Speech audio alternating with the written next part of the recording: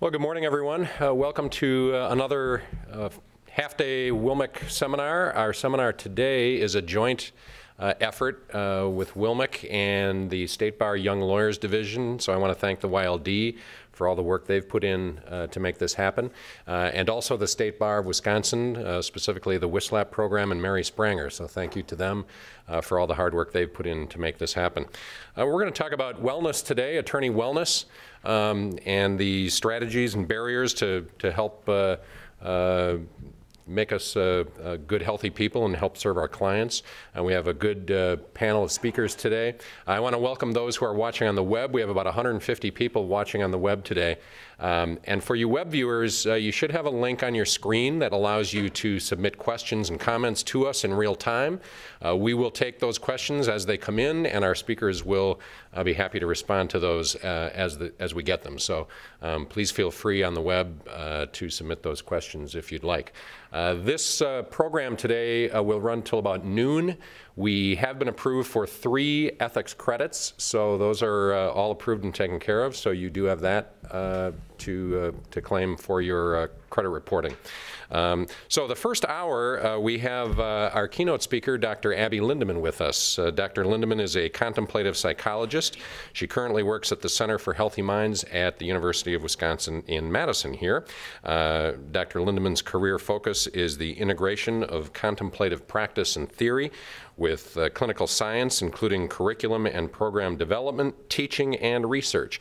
Dr. Lindeman holds a PhD in counseling psychology from UW-Madison, an MA from Naropa University in contemplative psychology. Naropa, for those of you who are wondering, is in Colorado. She also has a BA from the University of Pennsylvania in psychology. She is trained in mindfulness-based cognitive therapy and mindfulness-based childbirth and parenting, and as a facilitator in an international mediation community, she provides mediation programs in person and online, locally and internationally. So I want to welcome Dr. Lindeman to our program, and please welcome her as well. Dr. Lindeman.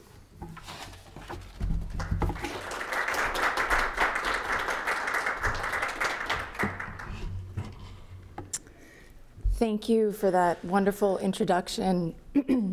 Just to clarify one thing, I do meditation training internationally. I'll leave the mediation training and the mediation practice to all of you, but perhaps a place where our work overlaps a bit as well. So it's wonderful to be here with you all. As my introduction stated, I'm Abby Lindeman. I'm a psychologist and a researcher at the Center for Healthy Minds, where we're focused on a scientific understanding of the mind and how to cultivate well-being. So the premise of me being here today is, I think, a wonderful one. I think it's a really great thing that this is something that's being prioritized as it relates to ethics, but as it relates to living a meaningful life and doing what we can do during our time on this earth to be good to ourselves and to be good to others. So very happy to be here. I'm going to start with a basic frame of why we are here talking today, talk a little bit about lawyers in particular and why this work is relevant to lawyers. And then we're going to spend a lot of this presentation actually engaging in some of the practices for cultivating well-being that we found in our research are really beneficial and have a whole host of positive outcomes on the physical level, on the psychological level, and on the relational level as well. So a lot of our time together this morning, I'm going to invite you to look at your mind and your experience and to practice some of these skills. So that's our territory for today, and I'm open to questions, but we'll try to make sure to leave some time at the end so we can cover questions as well. So as we start this conversation, we can start with the basic premise that we all want to be happy. We have different ways of approaching happiness. We have different views of what happiness looks like, but we all fundamentally want to be happy. Now, often we think of this in terms of pursuing positive emotions. So we want to feel good. And the way we refer to this is kind of hedonic pleasure or hedonic happiness, a sense of happiness that's derived from things going the way we want and things feeling good. And we can't control what happens to us. So ultimately, as a strategy, although this is helpful at times, when we go through difficulties, when things are challenging, when we have clients, coworkers, family members that we have struggles and challenges with, we need some other way to think about happiness. And what we've found in our research as well is that there's another approach to happiness, eudaimonic well-being or eudaimonic happiness, that takes into account how we're living our lives in accordance with our values, or how we're making meaning of what happens in our lives. So the struggles, the difficulties aren't seen as an obstacle to happiness or flourishing, but are actually seen as something that we can look at, we can frame, we can relate to in ways that are conducive to health and happiness. So just expanding a bit from the get-go, that being happy and living a life of wellness and well-being does not mean always feeling good. And often that's a helpful place to start the conversation. Not that there isn't tremendous, enduring, positive feeling that comes out of a eudaimonic pursuit of well-being. There's a sense of more enduring well-being that we can cultivate when we're looking at that sense of meaning as well. So I'll talk a little bit more about this as we go on. The other premise that I want us to start with has to do with the fact that I can tell you everything we know from a scientific perspective about well-being, and unless you actually practice it and apply it in your life, it won't be that helpful to you. So we can know that eating our vegetables is important, but unless we actually eat our vegetables, we don't experience the health benefits. So we're going to talk a bit about engagement, enactment, and embodiment of well-being and wellness as we talk together. So although we all want to be happy, it turns out that we're pretty confused about what it is that makes us happy. We think that there's a certain state in the future, a certain destination we're going to arrive in, and then we'll be able to practice well-being, then we'll be able to be happy, then we'll be able to flourish. But really, this placing our happiness in some future outcome, in some in anything really that's outside of ourself, that isn't under our control, leads to a lot of psychological suffering. So I want to also kind of introduce this conversation with the recognition that although we all want to be happy, some of the time, and sometimes it's not conscious, we place our happiness in things that don't ultimately lead to a sense of happiness and well-being, and that can actually create some more suffering for us. So if we're confused about happiness and we all want to be happy, why is this particularly important for lawyers? Why am I invited here to talk to this group today? And as I'm sure most of you know, I want to just highlight why it is that it seems like, particularly within the legal profession, this seems to be an important conversation to be having. There's a lot of emerging research on this, and it's been done for over 20 years, and the rates of incidence of mental health issues seem to only be going in the direction that we don't want them to go. It seems to be increasingly a problem that people are struggling with depression, anxiety, substance abuse issues. And I'm going to include a little bit of the research that's been done that looks at the experiences of lawyers and what they're reporting about their experiences with, around 13,000 lawyers interviewed for this particular study, 28% of them suffering from depression. This is higher than national averages in other occupations. 19% suffering with anxiety. This is about 7% higher than what we see in normal population. So non-lawyer population, we see these rates a lot lower. And also problematic drinking and substance abuse specifically. So throughout the scientific literature, we really know that it seems that substance abuse in particular is a problem among lawyers. So these aren't unique problems to the human condition, but it seems that there's something about the legal profession, there's something about the culture of the legal profession, the work that you do, that seems to make these rates higher. And in addition to that, there's barriers to intervention. There's barriers to getting the help that's needed given these concerns or conditions. And we know that over time, left untreated, these conditions often worsen, and there's major consequences, not only to the person who's experiencing these mental health issues to their clients, to their families, and a ripple effect from that. So we know that the risk is highest for attorneys in the early years of practice. I suspect that this is part of why the Young Lawyers Association is interested in this work as well. And we know that there's major barriers to seeking help that have to do with concern about stigma of seeking help for psychological challenges. And only about 7% of people who are struggling with these issues within the legal profession end up seeking treatment. 22% of them use lawyer assistance programs, so it's excellent to know that those resources are available, and want to encourage the use of these resources, but also start to think about what are ways we can address this, each of us kind of individually in our lives, and start to kind of shift the bar towards being able to talk about mental health, being able to talk about well-being and wellness, such that we can see a change in the barriers to seeking help over time. And most of this is drawn from the American Society of Addiction Medicine, but really throughout the field of mental health, the legal profession and rates within the legal profession are really becoming something we're aware of.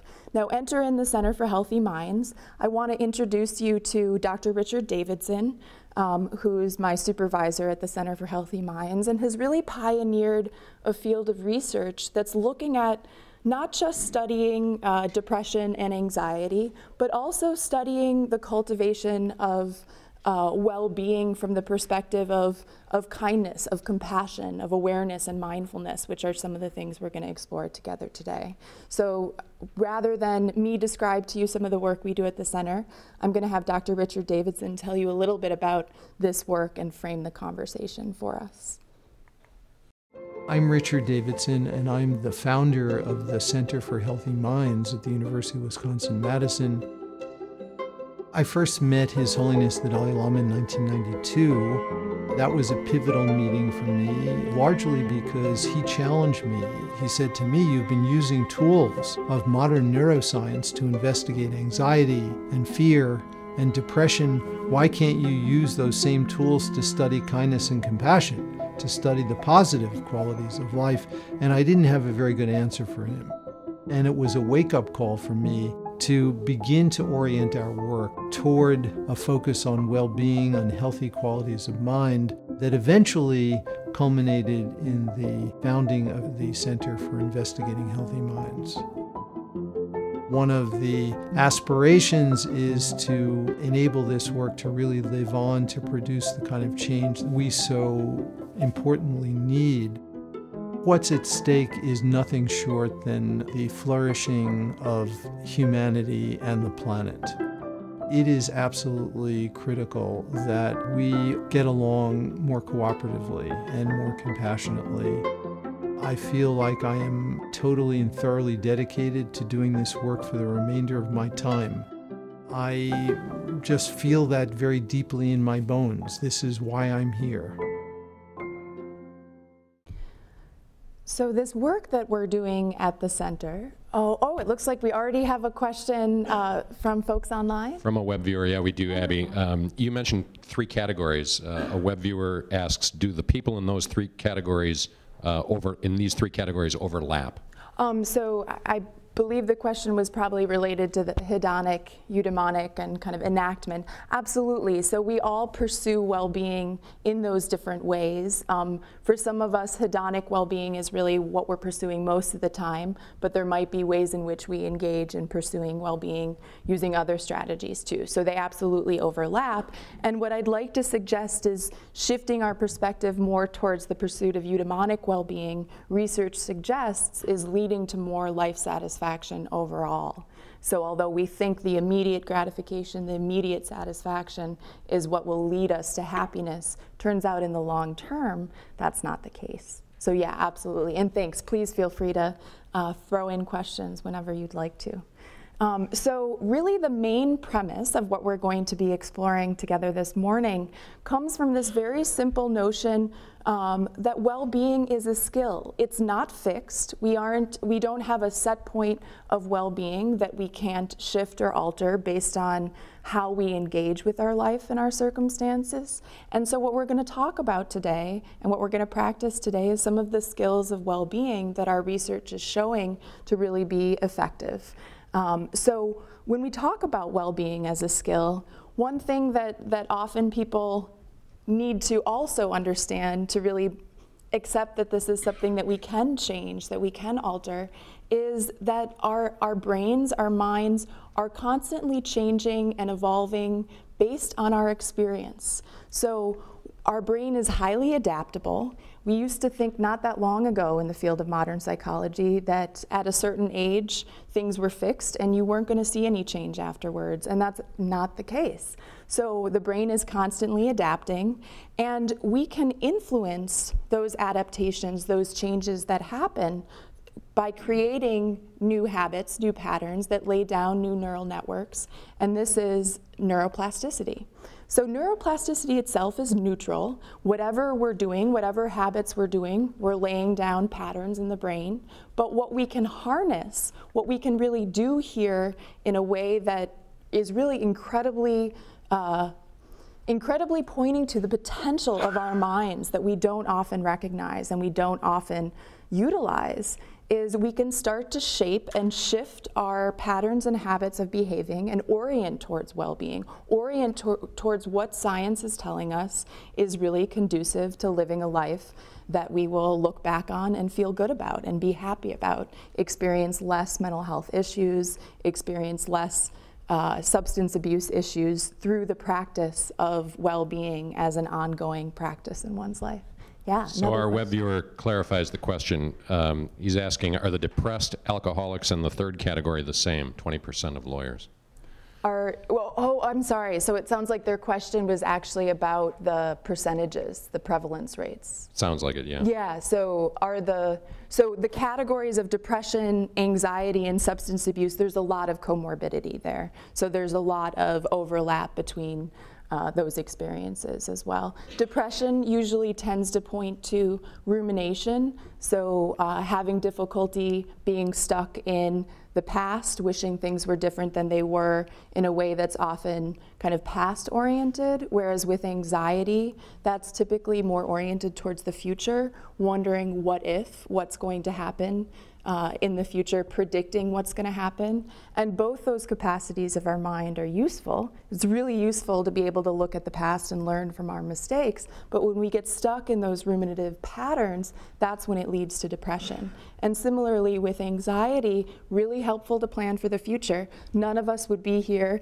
None of us would have been able to pursue our academic and career choices if we didn't have that ability to plan for the future. But what happens with anxiety is that becomes something where we're planning for the future and predicting negative outcomes, worrying about things that we have no ability to control or influence, and we get stuck in patterns of anxiety. So there is a third option between focusing on the past and focusing on the future, and that has to do with the present moment, which is what we'll be exploring a little bit going forward. So a good question, and one to certainly say that these categories are not distinct. There's a lot of overlap.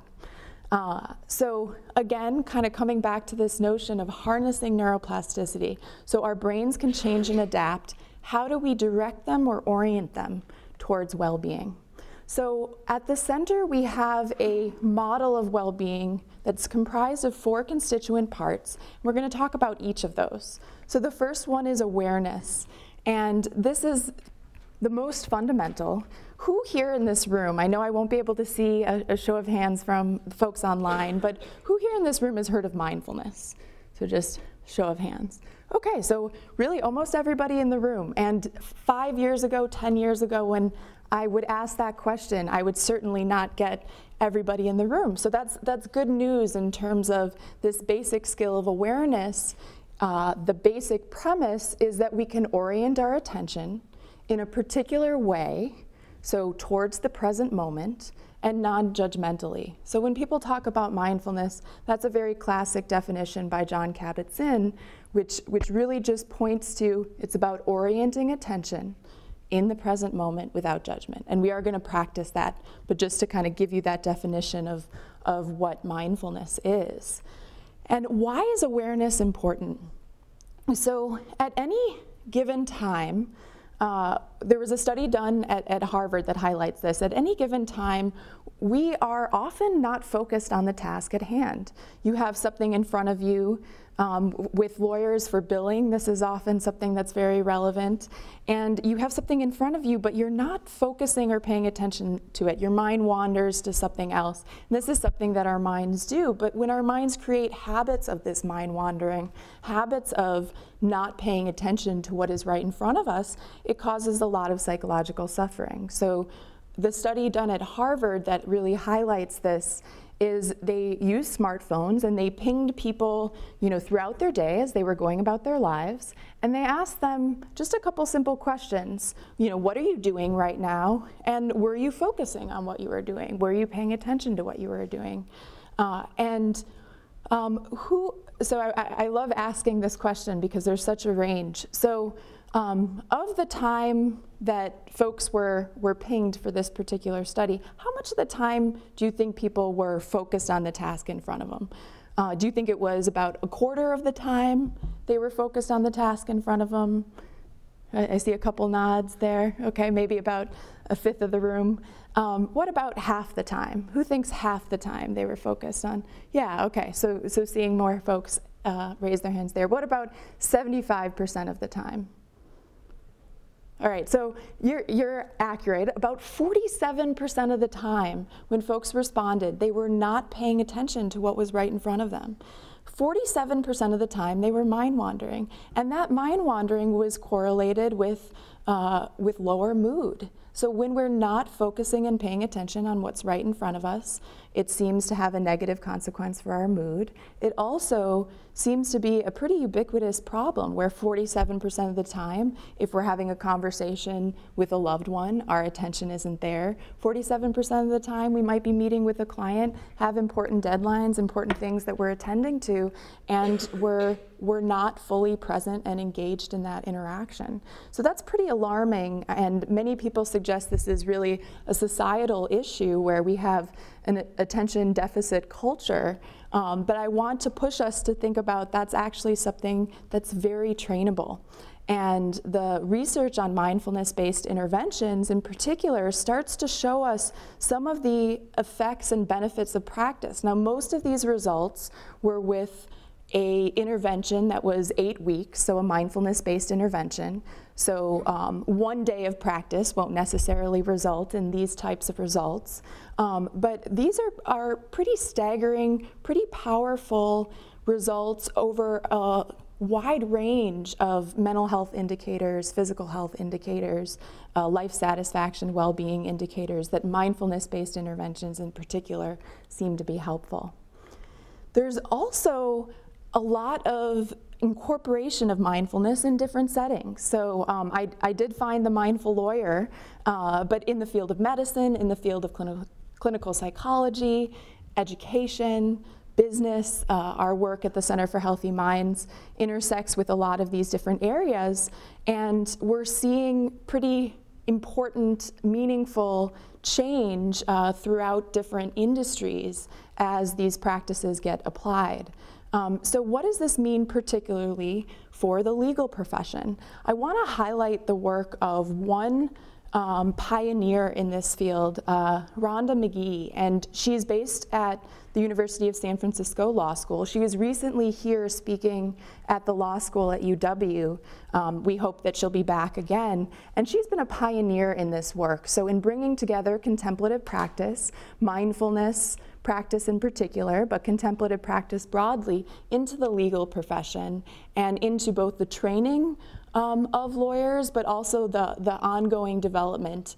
And she really identified amongst her students who were in law school that they were struggling with mental health issues and concerns and wanted to be able to bring within their education a way to address some of their ongoing mental health concerns and some of the systemic barriers within the legal profession as well. So someone to check out if this is something that you're interested in and has published in this area as well.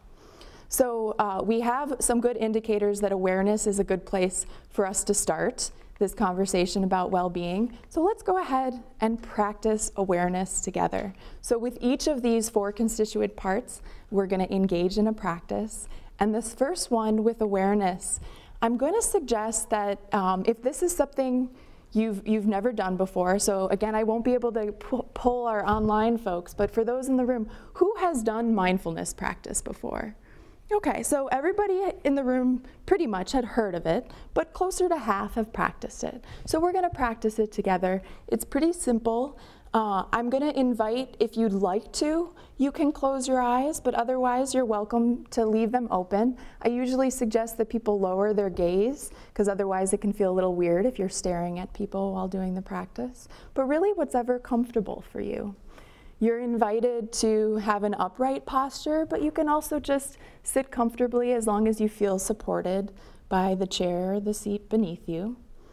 And as we begin this practice, the first invitation is just to notice your experience in this moment.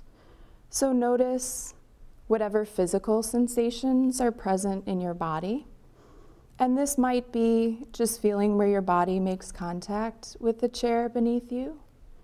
It might be feeling the sensation of the air on your skin. So just taking a moment to be aware of your physical body and in this moment of any sensations in your physical body. Then we can bring awareness to our thoughts. We can notice what thoughts are passing through our minds. Perhaps our minds are very busy and there's a lot of thoughts moving through quickly. Perhaps our minds feel more calm and there's just a passing thought here or there. So here we're just bringing awareness to thinking and noticing this regular experience that usually flies under the radar of our awareness. So just aware of our thoughts. And next, aware of our emotions, aware of any feelings that are present. So here, it may be feeling tired, it may be feeling awake and excited, feeling happy, feeling stressed. We're just taking a moment to check in, see what our internal weather is like. What do we notice about how we're feeling this morning?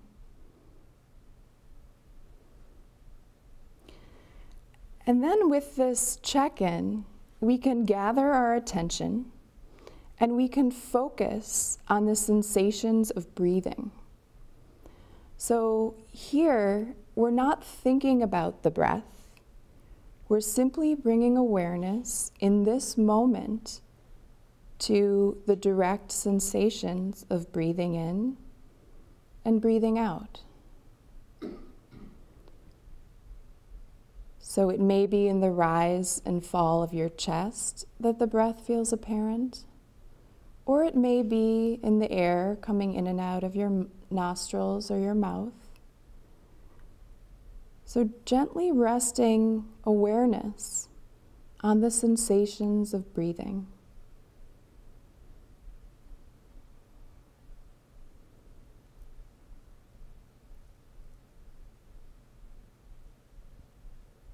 And we don't need to change or alter the pace of our breathing. We're just shining the light of attention and awareness on the breath.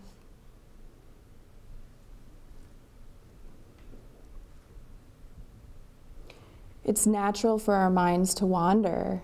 And when we notice that our mind has gotten caught up in thoughts or stories, we just gently bring our attention back to the sensations of breathing.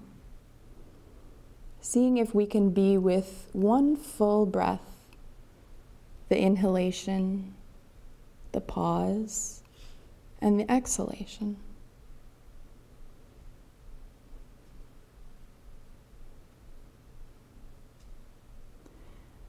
And now letting go of the focus on the breath, I'm inviting you once more to take a look at your experience right now. Whatever sensations, whatever thoughts, whatever feelings are present as we expand out, and just notice right here, right now, what's it like in this moment?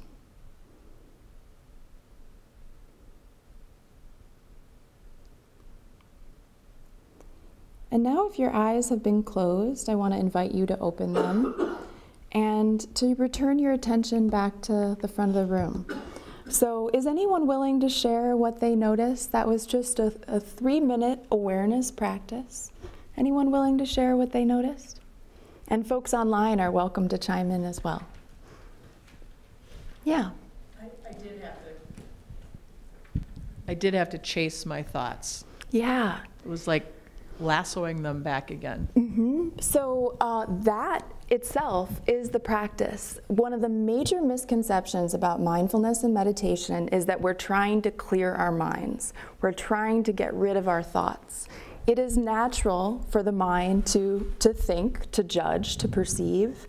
And as we notice that's what's happening, we simply kind of reorient. We give our minds a new task to focus on the breath. And if we do that, 100 times, we are training the mind that we can actually have a say in where our attention and focus goes. So thank you for sharing that, and that's absolutely the practice. So our minds wander, depending on what's going on, to different things, and we just bring it back to whatever we've chosen to be the object of our awareness, and in this case it was the breath. So anyone else want to share what you noticed in that practice? So common experiences, often, sometimes people experience a sense of increased calm that by bringing awareness to their experience, to the breath, when they return to noticing the thoughts and feelings and sensations they have, there's a sense of increased calmness. For some folks, when they do this practice, they notice how busy their minds are. They notice that there's thoughts going all the time, and it's really hard to come back to the breath. It's really hard to come back to that object. So that full range is really, all of it's okay, and all of it is the practice itself. I saw a hand, yeah.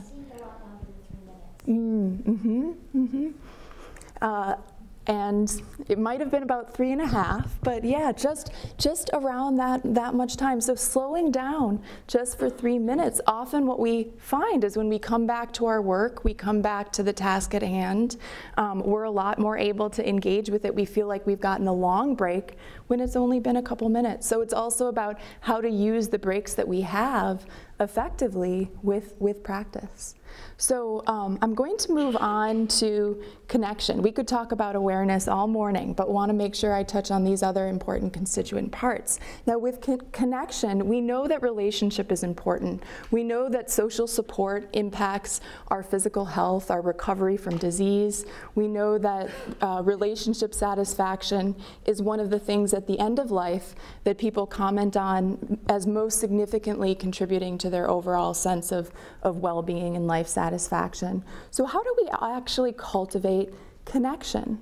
So for this next practice with connection, it's going to be a little bit similar. It'll also only be just about 3 minutes. And with the practice of connection, what I'm going to invite you to do, if you'd like to, you can close your eyes again. Otherwise, just lowering your gaze. And with this practice, we're going to use our imagination. So I'm going to invite you to imagine someone in your life that you feel a sense of connection with, that you feel a sense of warmth, of kindness, as you bring them to mind. So this might be a friend or a family member. It might be a coworker. It could be, if no one immediately comes to mind, it might be a pet. It might be someone you don't know very well that you've seen on television, just someone for whom the very thought of them or bringing that image to mind of this person gives you a sense of kindness, of warmth. And as you imagine this person, you can imagine that they're offering their wish for happiness, their wish for your well-being, and see what it feels like to just imagine this person in front of you offering a sense of well-being, and see if you can reciprocally offer your wish for happiness to this person. So using our imagination to imagine a person we're connected with and them extending all of their good wishes to you. And if it feels right to you, you extending your good wishes to this person.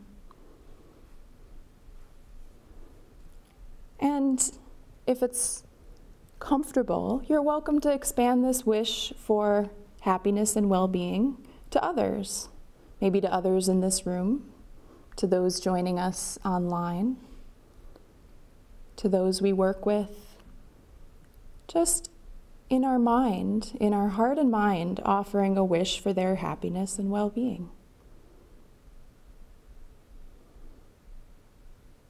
And then just notice how we feel after we've extended this wish, after we've received a sense of connection through imagining. And now if your eyes have been closed, an invitation to open them, to return your attention back to the front of the room or to your computer. And curious here if anyone's willing to share what they noticed. Was it easy to come up with someone in your life that you feel that sense of connection with? Okay. I see a lot of nods for folks online. There's a lot of nods in the audience here. Now, it's not always easy. Some people who have conflict in a lot of their relationships, it can be hard, and that's why the invitation is, to use a pet, to use someone, perhaps famous that you really respect and admire. But these brief practices of just imagining the support of another person and imagining you extending your support to another person, we have found are beneficial not only for kind of positive emotions, positive mood, but also a sense of resources. When we have a sense of inner resources, this comes out of the work of social baseline theory, what we find is just our perception of feeling connected and being connected to others increases our sense of capacity to approach difficulties and challenges that we encounter. So we absolutely want to work on the relationships in our lives and improving those relationships because they're important to us, but we also can use as a well-being practice a way to cultivate and increase our awareness of those connections that do exist in our life and our aspiration to for both ourselves and others for happiness and well-being. So I'm going to keep moving on to make sure that we touch on insight, which is our third constituent of well-being. And with this one, I'm not going to do a guided practice, but we're going to think about this one a little bit more. And I come from a family of lawyers. My father's an attorney, my sister, my brother-in-law are attorneys, studied here at UW. So I know that the thinking and judging mind is one that lawyers really excel in. And it is a very important function of the mind to be able to do that. But what happens is when we aren't applying or orienting or directing that in ways that are useful and helpful, we start to judge and pick apart ourselves, our experience, others in ways that aren't actually helpful or useful. We become very judgmental and very critical of ourselves and the things around us. So what the well-being skill of insight helps us with is understanding how are we identifying ourselves with our experience? How are we taking particular aspects of our experience or of other people and creating narratives and stories of those experiences that lead us to psychological suffering. So with this, what I'd ask you to consider is to look at the role of how we identify ourselves with these component parts of our experience that are on the left of the screen, with the thoughts, the feelings, the behaviors, and the physical sensations that we experience. So when we're experiencing pain, often we identify with that pain. When we have negative thoughts, often we're identifying with those negative thoughts. And on the right of the screen, This is from the work of Brafenbrenner on understanding the biopsychosocial context of our experience. But the reason it's included here is we can also start to examine in an analytical way, so using that judging faculty of the mind, to look at how our experience, say, of anxiety is actually related to just the physiology of our body. So we can look at the biological level. When we notice we're feeling anxious, we can look at the physical sensations that go along with anxiety. We can look at the factors from a psychological perspective contributing to our anxiety. Perhaps we've had previous things happen in our past that increases our sense of anxiety. We can look at the social context. Anxiety happens a lot in social settings, in the face of other people. And we can look at cultural conditions and systems that impact our experience of this. So the point of the insight skill and the insight constituent of well-being is that the more we know about the way our minds work, the more self-awareness we have about these patterns and habits of mind, and the more we can start to deconstruct and see these component parts of our experience, the less we identify and fuse who we are and how we are with the things we're struggling with or challenged by. So this insight can be a way to really look at experience, examine it, and feel more free of the patterns and the conditions that we've lived with. So I see a question there, yeah. Yeah, I have a question about anxiety. In my experience, anxiety is contagious. And it seems to me that most of the time, lawyers are dealing with people who are anxious because they wouldn't have come to the lawyer but for their anxiety about fill in the blank. Absolutely. So doesn't that correlate with higher levels of anxiety if you catch it from your clients? Absolutely, yeah, so a very good point. We don't yet understand all of the mechanisms by which anxiety is contagious, but we do absolutely know that we have an effect on others' mental and physiological states. So if we're constantly meeting with clients that are anxious, we may notice just the physiological arousal of anxiety that comes up in the face of that might not be about a story that's happening in our own minds, but is really about the experience of the person sitting in front of us. So absolutely, understanding that relationally those around us can have an impact on our mental health and well-being is an important part of insight, absolutely. And then your tolerance keeps rising as well, right? So you may not even notice anymore that that's anxiety. That just feels normal. Right, right. So our baseline can become one that is anxious. I've also heard this as it relates to the legal profession, kind of being aggressive and approaching things in a very sharp, aggressive way is advantageous in many situations. I'm not a lawyer, so I don't do this by practice. I have witnessed this before, though. And so that's actually, reinforced in one's profession. And we know that there's deleterious negative consequences of that when it's enduring for long periods of time. So again, where these practices done short times, many times, can interrupt some of the chronic accumulation of anxiety in that case, or accumulation of the effects of anger.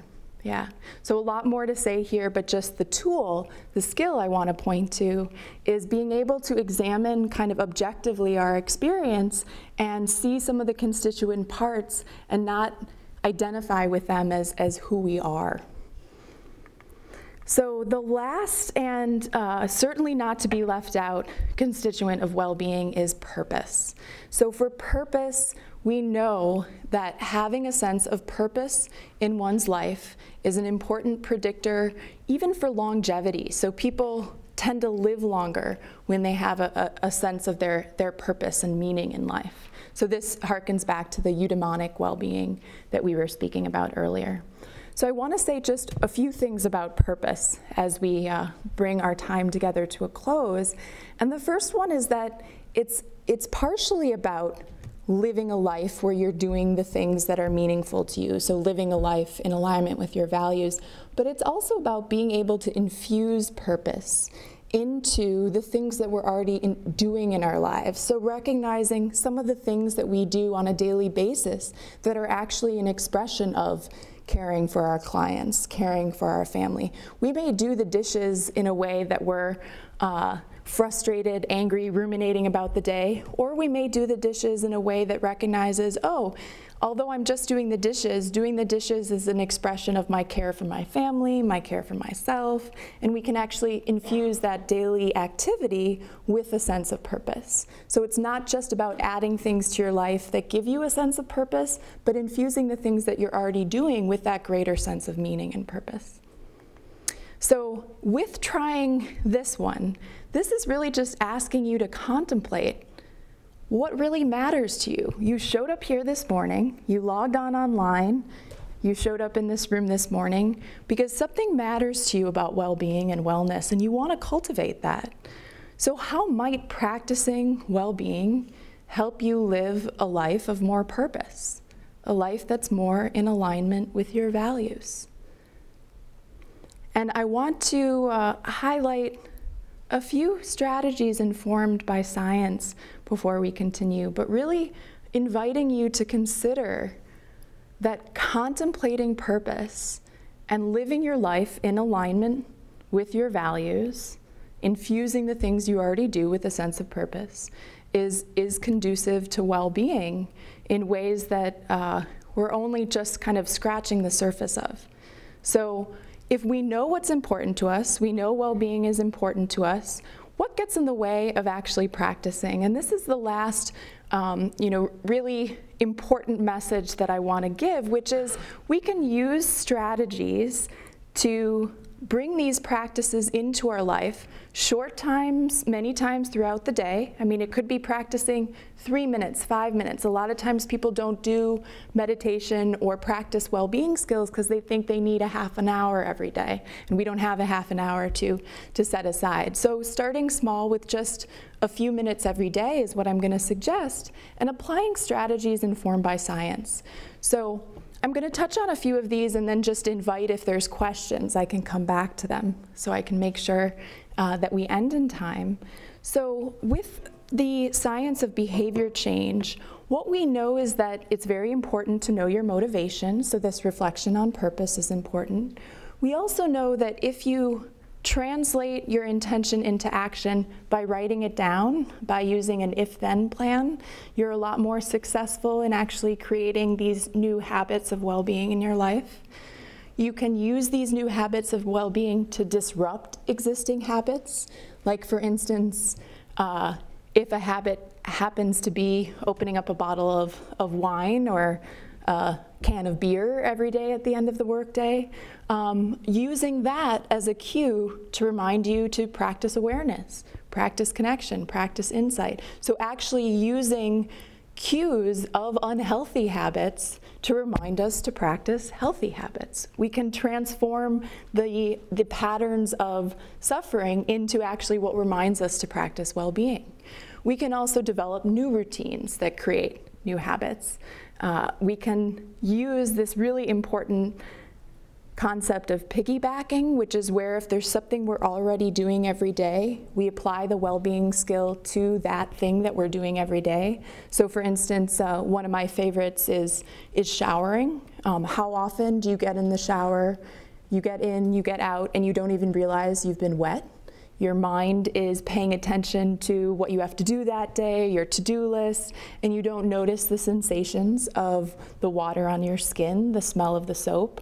So something you're doing every day, like showering, like brushing your teeth, like eating, you can use these already established habits and piggyback your new well-being habits on top of these existing habits. Additionally, social support. So we know so much that having someone that you're talking to about the new behavior, the new skills you're developing will increase the likelihood of you actually making the change in your life. So social support is very important. And last, visualization. So we experimented with this a little bit today, but this practice of being able to imagine yourself going about your life, practicing well-being, relating to your clients in effective ways, that skill of visualization used intentionally can really help change behavior as well. So this isn't the same as ruminating, daydreaming, paying attention to other things, but intentionally visualizing what it is that you're wanting to change or alter in one's experience. So before we wrap up, and I will be here to answer more questions, but before we wrap up, let's actually apply this purpose and apply what we've learned so far today. And remember that you can train your mind to be healthy, but it does require training. It does require practice.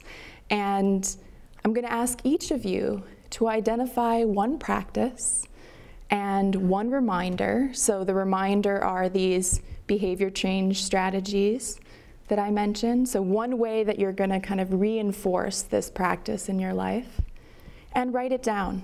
We know actually writing down and making that commitment to yourself will increase the likelihood of you following through. So perhaps it's awareness. Each time I sit down at my desk in the morning, I'm going to bring awareness to my experience. I'm going to notice what I'm thinking and feeling as I arrive at work today. And in order to reinforce that, I'm going to tell a coworker. I'm going to put a message on my schedule, on my calendar, to remind me to do my awareness practice, my well-being practice. So whatever it is for you that you've connected with, making a note, writing it down. And there's a lot of resources available online for different practices as well, so want to invite you to explore those. But overall, you know, I really appreciate the efforts that have brought me in this room to speak with you all. I've hopefully given you a few ideas for how to cultivate well-being in your lives. And what I'd also like you to take away with our time together is that our minds are pliable, our experience is workable, and there's a lot we can do to shift and orient our awareness and our attention towards the things that are conducive to health and happiness and well-being. We're not stuck where we are. So may you recognize the potential of your mind, and may you use these skills and practices so that they benefit you and also so that they benefit your clients, your family, your friends. And just very happy to be here to speak with you all, and would love to hear if there's any questions or comments. Here are a few additional opportunities to learn if you're interested. Yeah. You have one book that you recommend for summarizing? You know, The question is, just for the web viewers, yeah. a book or something that you have to recommend. Yeah, I have a number of books that I'd recommend. Jon Kabat-Zinn is an author that developed mindfulness-based stress reduction. And his work would be kind of the first thing that I would recommend. There's a lot of good workbooks as well. But Jon Kabat-Zinn has a couple books that I think would be a good starting point. I realize that I'll maybe follow up with Tom and with Mary after this. I don't know if there's been kind of the tome of mindful lawyering that has been written yet. If it hasn't been written, Rhonda McGee is on her way to writing it. But that's something I'll follow up with you about. Yeah. Just because the notice of a book was brought up, I'm just finishing Why Buddhism is True by Robert Wright. The title is, you know, a catchy marketing thing, but I think it's basically a mindfulness primer. But the question I have, it can't be answered in half a second, but the mind is pliable is your premise, and you know, I agree with it, you know, and all that. The toughest situation I've encountered with family, with friends, with clients is PTSD. Yeah. Because the mind has already been shaped so dramatically that any attempts to shape it in a different way gets right back to where it's been shaped. The main thing, yeah, so great question. The main thing with PTSD and with trauma is a recommendation that that there is treatment that's pursued for that. But in terms of these practices and skills, they absolutely can benefit people struggling with PTSD, and they can benefit those that are working with those that are struggling with PTSD. The breath for someone who's experienced trauma is not always the most stable of objects for them to focus on. So when people have PTSD, often there can be panic where breathing is not a stable object. So for people who struggle with panic in that way, often using an object like paying attention to the color in the room can be an awareness object that can down-regulate their arousal and activate the parasympathetic nervous system and help them calm down. So these practices absolutely work with PTSD, but with PTSD, I would definitely recommend also getting treatment in terms of therapy as well. Yeah, great question. And feel free to follow up with me afterwards as well. Yeah. Any other question or comments before we wrap up? So I also will just put here this final slide. If you'd like to be in touch with us with follow-up questions, my email is on the bottom there, but also I hope you'll consider the Center for Healthy Minds a resource in this work. I think that there's quite a lot of mutual interest here in cultivating well-being, and cultivating well-being for those that are doing really important work in this world across sectors, including the important work that you're all doing in the legal profession. So thank you for your work, and thank you for your interest in cultivating well-being.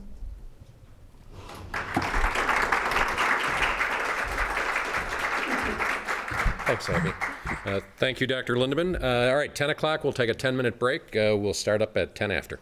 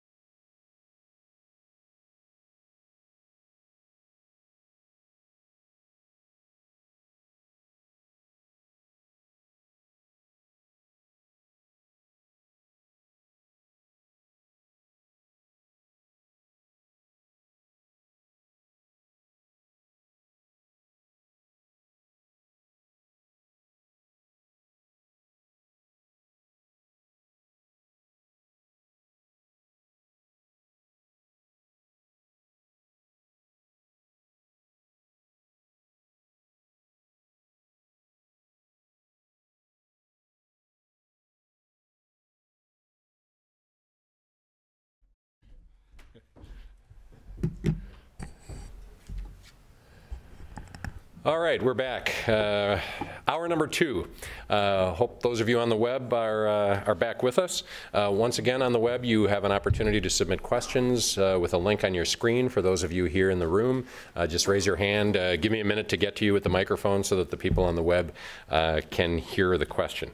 So we're going to shift gears a little bit now. The second hour, we're going to talk about sort of the legal aspects of this labor law and how that applies to employees and employers when we're dealing with the workplace and situations like that.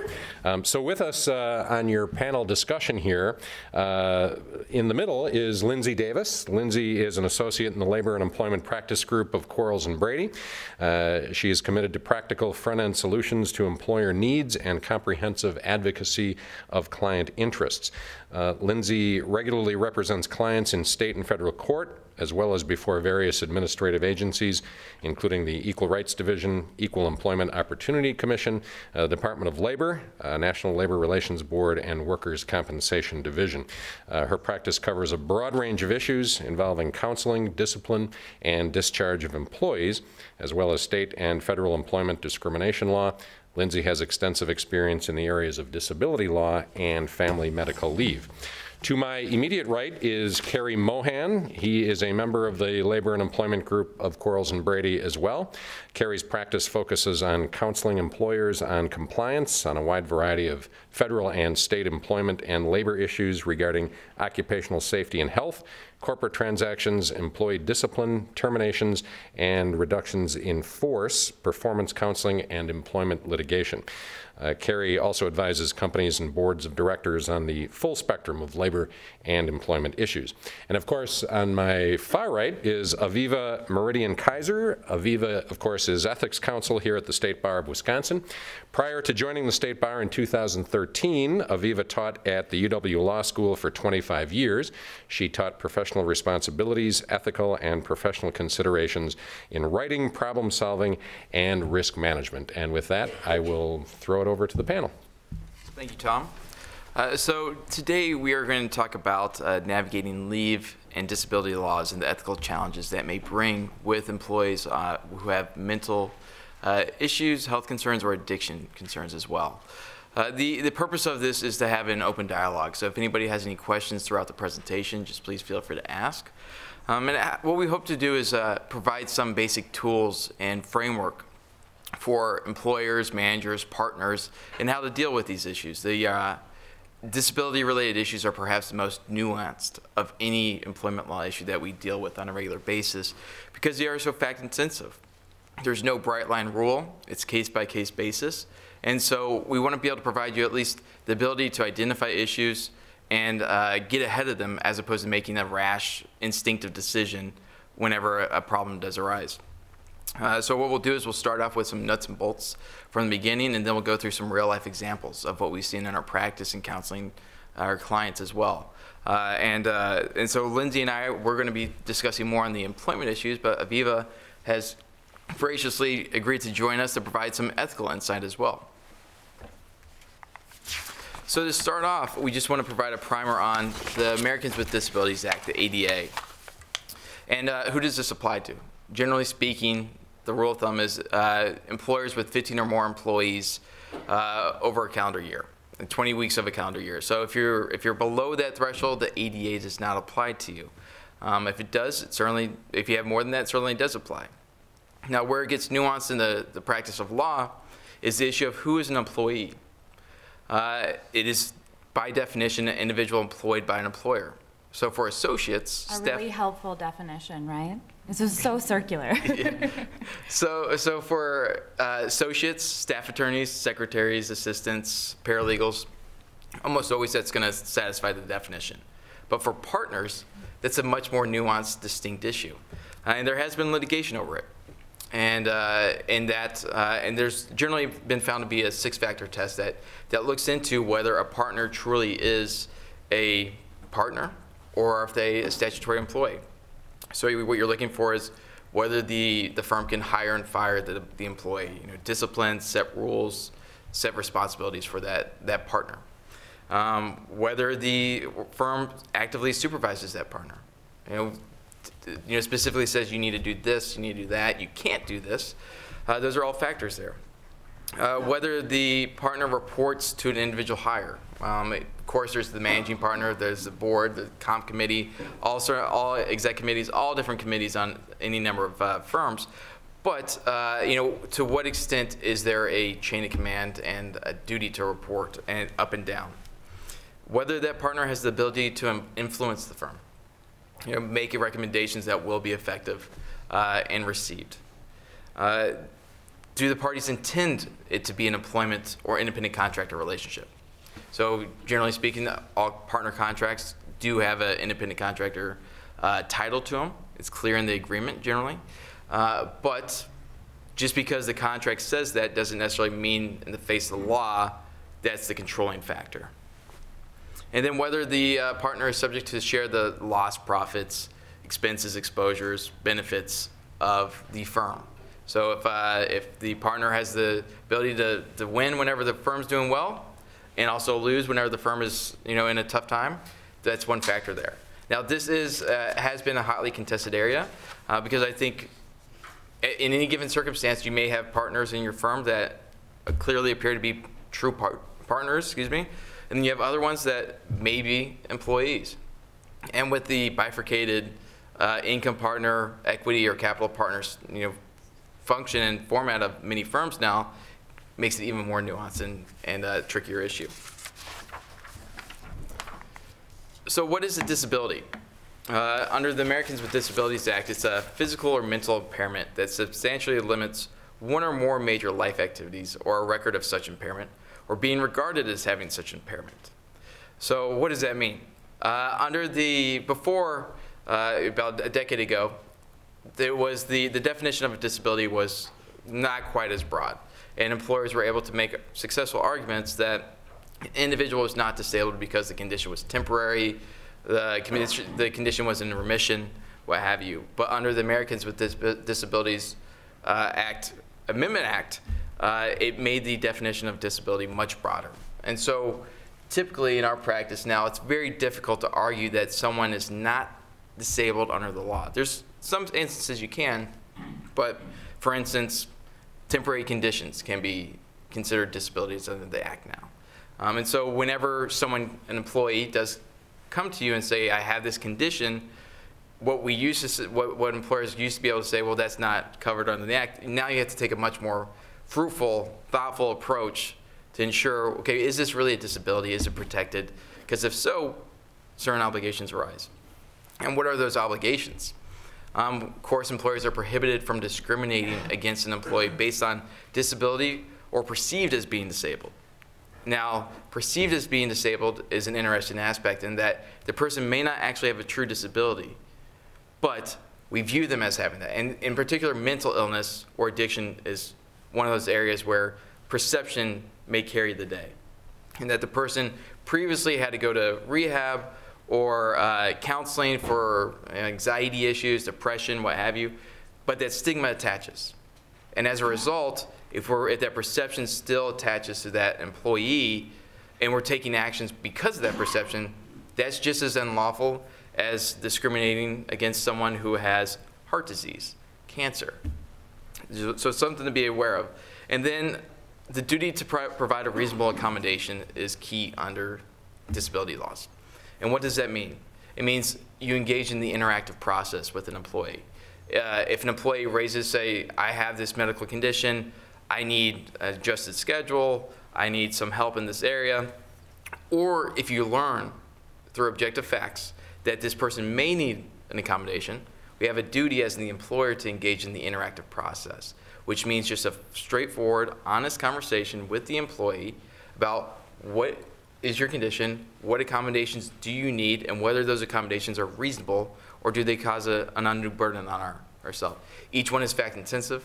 Each one is case-by-case basis. You can't make broad sweeps and strokes about that, and that is why this area is so complicated. Now, in addition to the Americans with Disabilities Act, we also have the Wisconsin Fair Employment Act, which has very similar disability laws. The difference is There is no 15 employee rule. If you have an employee in Wisconsin, you're covered under the act. But who is an employee? Again, it does not include parents, spouse, child, or an independent contractor. So the partner issue that we discussed before is the same under Wisconsin law as it is under federal law as well. And then in addition to what is a disability, it's very similar to that under the federal law. And then also what is required of employers. Again, it's very similar. Same aspects apply regarding the ability to, you can't discriminate, and that means, terms, conditions, benefits, suspensions, vacations, what have you. And then, but the ability to, the requirement to reasonably accommodate under Wisconsin law has been interpreted to be broader in some circumstances than under federal law. So, and that is why it's important whenever you evaluate disabilities in the interactive process to engage in the fulsome, thoughtful dialogue there. Yes, we have a question over here. I have a question. We don't have a microphone, so if you could repeat it. What's confusing to me as an employer is, my understanding is we can't ask these questions, that the employee has to bring this information to us. Is that correct? So the question is, what's confusing as an employer is we cannot ask questions of the employee. The employee has to bring the concerns to us. I mean, generally speaking, that's what a lot of employers do. We're not prohibited from, if we have objective evidence and reasonable concerns about a situation, we're not prohibited from having an open dialogue with that employee about the concerns that we have. So for instance, if there's performance issues related to maybe an addiction problem, we can raise those performance issues with the employee. The key is we have to keep all of that information strictly confidential. There's a duty to keep medical information confidential under the ADA and state law, and that means putting that information in a distinct, separate personnel file, and keeping that information to need to know people. And I would just add to that, I think Carrie's absolutely right. What I would add to that is, if you're observing sudden shifts in an employee's behavior or performance in the work, and you think there may be something else going on, what we're suggesting to you is the appropriate approach is bring the employee in and ask the question, what's going on? How are things going? Is there something we need to know about? We certainly cannot force an employee to provide us with information about their medical conditions or personal matters that are going on, but if they're refusing to provide that information, then an employer is well within their rights to take action based on performance issues or other problems that are appearing in the workplace and not be at risk for a disability claim. So I think you, as Carrie said, what the disability laws really enforce to employers is you should be engaging in a dialogue with your employees and doing your best to find out what's going on. And if an employee is not willing to participate in that process with you, then in some respects your hands are tied and you need to move forward with making decisions based on the information available to you. Yeah, but one thing we can't do is just stick our head in the sand. Right. Because there are increasing case law out there that where employers had objective good faith evidence regarding something may be up, but they never had that conversation. They never had that dialogue. So I have a question, because we know that under SCR 20:5.1, which has partners or lawyers in managerial authority have to take protective measures, right? They have to make sure that there's policies and procedures in place to make sure everybody follows the rules. And the direct supervisor has to directly supervise to make sure that lawyer follows the rules. And then the worst part on 5.1c is that the lawyer can be vicariously liable for the other lawyer's ethical violation if that lawyer doesn't do anything or take remedial measures. But if we can't ask and say, you know, what's going on, tell me, you can see our ethical requirements depart from the legal part. Yeah, and I think that's what we're saying is our recommendation to the employers that we work with and we counsel is you do have the conversation. As Carrie said, you don't want to be sort of sticking your head in the sand and you know, assuming that since they haven't come to me, there's nothing going on, and I'm going to ignore the facts around me. So we do sort of advocate for engaging with the employees, and it doesn't necessarily need to come from the direct supervisor. For larger organizations or those with an HR department, we certainly advise that you have a trained human resources professional have that conversation with the employee. Again, that helps to protect the confidentiality and the sensitive nature of information that may come to light. And also, I think it separates sort of the manager from having to have awareness, or the employee, the discomfort of that information going broader than is strictly necessary. All good questions. Mm-hmm. Yeah.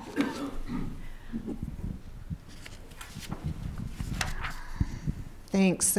So I am with the Wisconsin Lawyer Assistance Program, so I'm frequently in the position of having employees contact me and say, I'm suffering with these issues. Mm-hmm. But as you know, the stigma and the shame and the fear of discrimination that go along with having some of these diagnoses makes them very, very reluctant to reach out to an employer to actually initiate that conversation. So I just think that's another argument for the employer to actually take the initiative for humanitarian reasons, for economic reasons, and for ethical reasons to have that conversation as well. So not so much a question, but a statement. And I think it's fair. It shows the importance of having a well-written policy in place so that you can show to employees that if you do come forward with us, this information is confidential. We will treat it with the utmost confidence, and we will not. And there is no retaliation. We have strong anti-retaliation policies as well. Mm-hmm. The big fear. Mm-hmm. So I've been noticing with my children, they never get hired by a company anymore. They get hired by some sort of agency that employs them, and then they work for the company, but then the company, is this the solution to the problem of these laws, in that you totally remove yourself from having problems with employees if you always go through one of these agencies? It's such a good question, and it may have started that way, but the law has certainly caught up. And so what we know from all of the cases that we've seen is these obligations under the state and federal law apply both to that employment agency, who is the actual employer of the individual, but also carry over to the company at which that person is placed. So the obligations apply whether you're the on-paper employer or not. If you're becoming aware of issues like that are impacting the individual's placement at your company, you have obligations under the law. So we're going to move forward and just quickly, and in the interest of time, want to cover one other sort of major law that comes up often in these areas of mental health and addiction, and that is the FMLA. As you'll see, there's again both a federal FMLA and then a Wisconsin state law equivalent. And as previously, there's a lot of overlap. We'll talk about the couple distinctions that exist. But the FMLA, the federal FMLA, is a statute that applies to all employers who have 50 or more employees during 20 work weeks in a calendar year. So you'll notice that the number of employee threshold is higher than what applied to the ADA and the state disability law. There are also more stringent requirements for who counts as an eligible employee under this statute. So you'll see on the slides and in the materials that you have to satisfy a number of requirements to be deemed eligible for the protections and rights available under the FMLA. Specifically, you have to have worked for the employer for at least 12 months. You have to have put in 1,250 working hours over the past 12 months. And you have to work in a location where there are at least 50 employees employed by the company within a 75-mile radius. So a little stricter requirements than what applies for the ADA.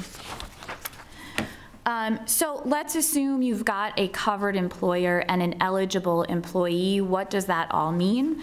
Well, basically it means that employees who suffer from a serious health condition or who need to care for an immediate family member suffering from such a condition are entitled to 12 work weeks of unpaid leave under the statute. That's protected leave, and so what that means is employers cannot discriminate or retaliate against qualifying employees who need to take that time off of work. The definition of a serious health condition is a bit different than the definition of a disability. And again, I think in some ways you can argue it's a harder standard to meet than under disability law.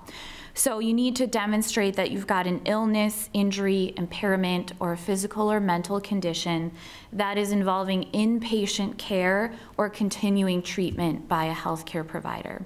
So if you've never seen a doctor for the particular health condition that you've identified as requiring you to take some time off of work, that's going to be a problem under the FMLA.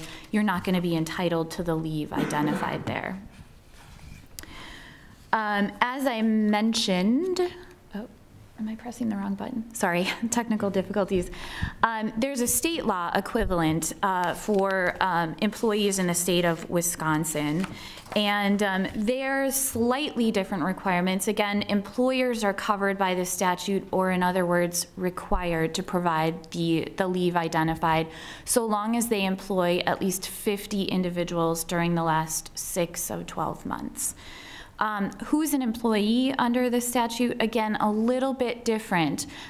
So same that you have to still demonstrate that you've worked at least 52 consecutive weeks for the employer, but here only need to show that you've put in 1,000 work hours versus the 1,250 that I mentioned under the federal law. And so what do you get if you've met all of those requirements? Here, again, the leave entitlement is a bit different. Under the state law, you're entitled to take 2 weeks of unpaid leave for your own serious health condition, and you get an additional 2 weeks of unpaid leave to care for an immediate family member suffering from a serious health condition. Your benefits are continued during that leave of absence, and you're entitled to return to work in the same or equivalent position after you've taken that leave. The definition of a serious health condition is largely the same as under federal law. So now what we want to do is get a little more interesting and talk with you about what we would characterize as some real life examples of the types of issues we see in this area and how the three of us would tackle those issues given our experience in handling these types of problems. Sure, so please feel free to read along, but we have Associate Andrea who works at a boutique law firm in Madison. For the past several years, the firm has consistently employed 7 associate attorneys, 3 paralegals, and 5 support staff, as well as 4 partners, who are all partial owners of the firm. Lately, the firm's noticed some deficiencies in Andrea's work. She's uncharacteristically missed a client call, showed up late to a court appearance, and has been late and repeatedly reminded of internal deadlines. One day, an individual was walking by, one of the partners was walking by her office and noticed Andrea took a bottle of scotch from her drawer in her office and poured it into her coffee mug. The firm's policies prohibit drinking of alcohol during office working hours except for limited exceptions for firm-sponsored events. Pam approaches Andrea regarding the recent performance issues and her seeing Andrea drinking in the office. During the conversation, Andrea acknowledges she's been battling alcoholism and that her drinking is impacting both her work and home life. She's referenced the missing deadlines, client calls, as well as notable withdrawal symptoms when she refrains from drinking. Andrea says she's been seeing a psychiatrist and has been diagnosed as an alcoholic, and her psychiatrist has recommended that she participate in a rehabilitation program, and Andrea, as a result, has requested time off to do so. Now, Lindsay, based on this fact pattern, what do you see the firm's obligations under the laws related to this? Great. So I see here that Associate Andrea is asking for some time off of work. So in my mind, the first place that I'm always going to go to from an employment law standpoint is let's think about the FMLA, let's think about the Wisconsin FMLA. Here, though, based on the numbers that you provided, Carrie, I don't think that this boutique family law firm is one that is a covered employer under the FMLA statutes. That's because, as you've identified, it seems like they've got about 15 employees and then the 4 partners who are owners of the firm and who are running the show. So they don't meet that 50 employee threshold. And to me, what that says is, although Andrea's condition of alcoholism may meet the definition of a serious health condition, and I think it probably does, she's identifying that it's impacting her both at work and at home, and that she's seeing a psychiatrist to deal with this condition. I don't think that she is entitled to the 12 weeks of federally provided, protected, unpaid leave. But does that mean we don't give her any leave at all? There, I think the answer to that question, this is where we get into sort of the nuance, right? Because although she may not be entitled to FMLA leave, a leave of absence may be an appropriate accommodation if she's an individual with a disability. We know from the case law and from the regulations that alcoholism does often rise to the level of a disability under the federal and state law. And so assuming that Andrea is otherwise qualified to perform all of the functions of her job, and we certainly don't have any facts that suggest otherwise, I think the firm would want to provide Andrea with a leave of absence as an accommodation for a potential disability here. So with that said, Carrie, what do you think, though, about the performance issues Andrea's been having, including the missed deadlines, not showing up for a court appearance? Is that something that the firm should be disciplining for? And so this is always one of the trickier areas when you're dealing with employees with alcoholism or addiction issues, in that it usually is raised after the employer identifies performance issues, and then the employee raises it for the first time at that point. Employers are not required to ignore prior performance issues regarding that. And as a result, but at the same time, though, the guidance does indicate that employers have legitimate expectations, that non-discriminatory expectations and requirements, that you should not be drinking alcohol in the workplace, and you should be sober in the workplace. So this is one of those areas where there's a lot of nuance and a lot of gray area, and that you can hold the individual accountable for the prior misconduct, particularly how egregious it is. In this instance, what Andrea has done, it's not great, but it's not the most egregious conduct I've ever seen. I'm sure other partners or other attorneys in the firm have probably engaged in similar misconduct, and that they've shown up late every now and then because school or what have you, or they missed a filing. And so consistency is key. If you've held other employees to the same standards, sure, you can hold her accountable to those very same standards and discipline or terminate her. If you haven't, there is case law saying that employers, as part of an accommodation, may need to not necessarily forgive, but to, with prior disciplinary action or prior misconduct, to take it into consideration, put context around it. That may be what's appropriate here. And before we take an online question, I would just add to that as Carrie mentioned, consistency is really key here, and that's for an important purpose, because if all of a sudden the family law firm says, we've never enforced the drinking in the office rule for anyone else, but we're going to do this here, we're going to lay the hammer down here, that can create a perception that we're suddenly singling Andrea out based on the fact that we know she suffers from alcoholism, a potential disability under the law. And that's a big problem for an employer, because again, it looks like you're treating Andrea differently than all of the other employees that you have in the office.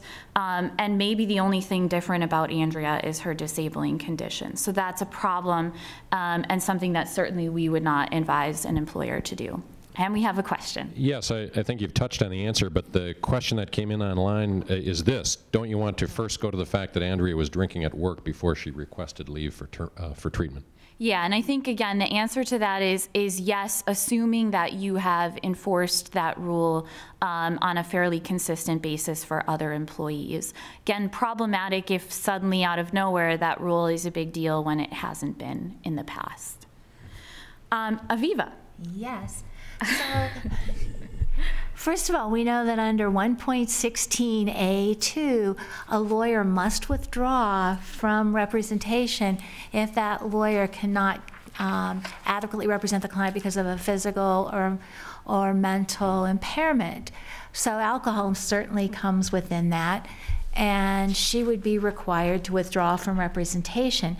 So the other thing that happens and this is sometimes where I think employees need to come forward because they have this ethical obligations. They need to talk to, their supervising attorney. So that's the first part.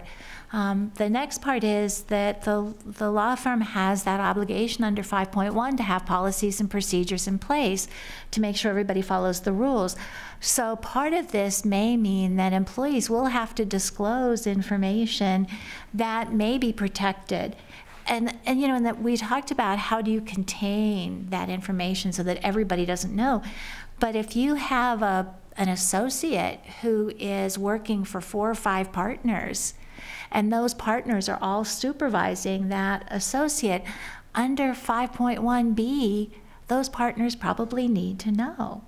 Because we know that associates can continue, but one of the things we'll talk about later is that there can be those accommodations to make sure those associates are not violating the rules.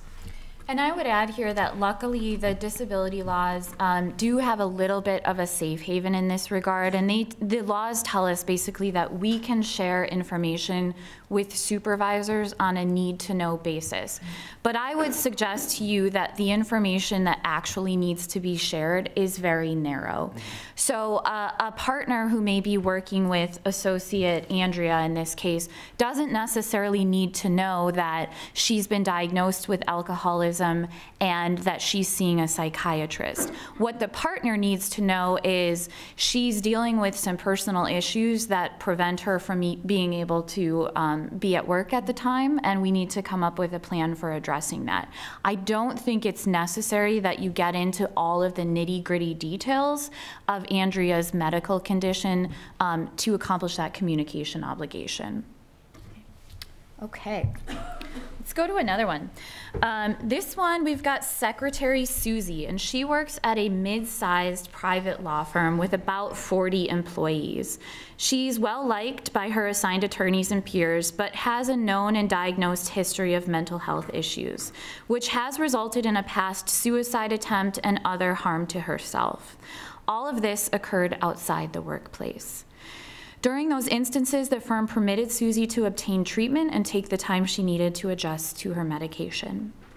Susie is assigned to one of the firm's most notoriously difficult partners. He is known to yell when he gets upset and has had a history of causing secretaries to quit.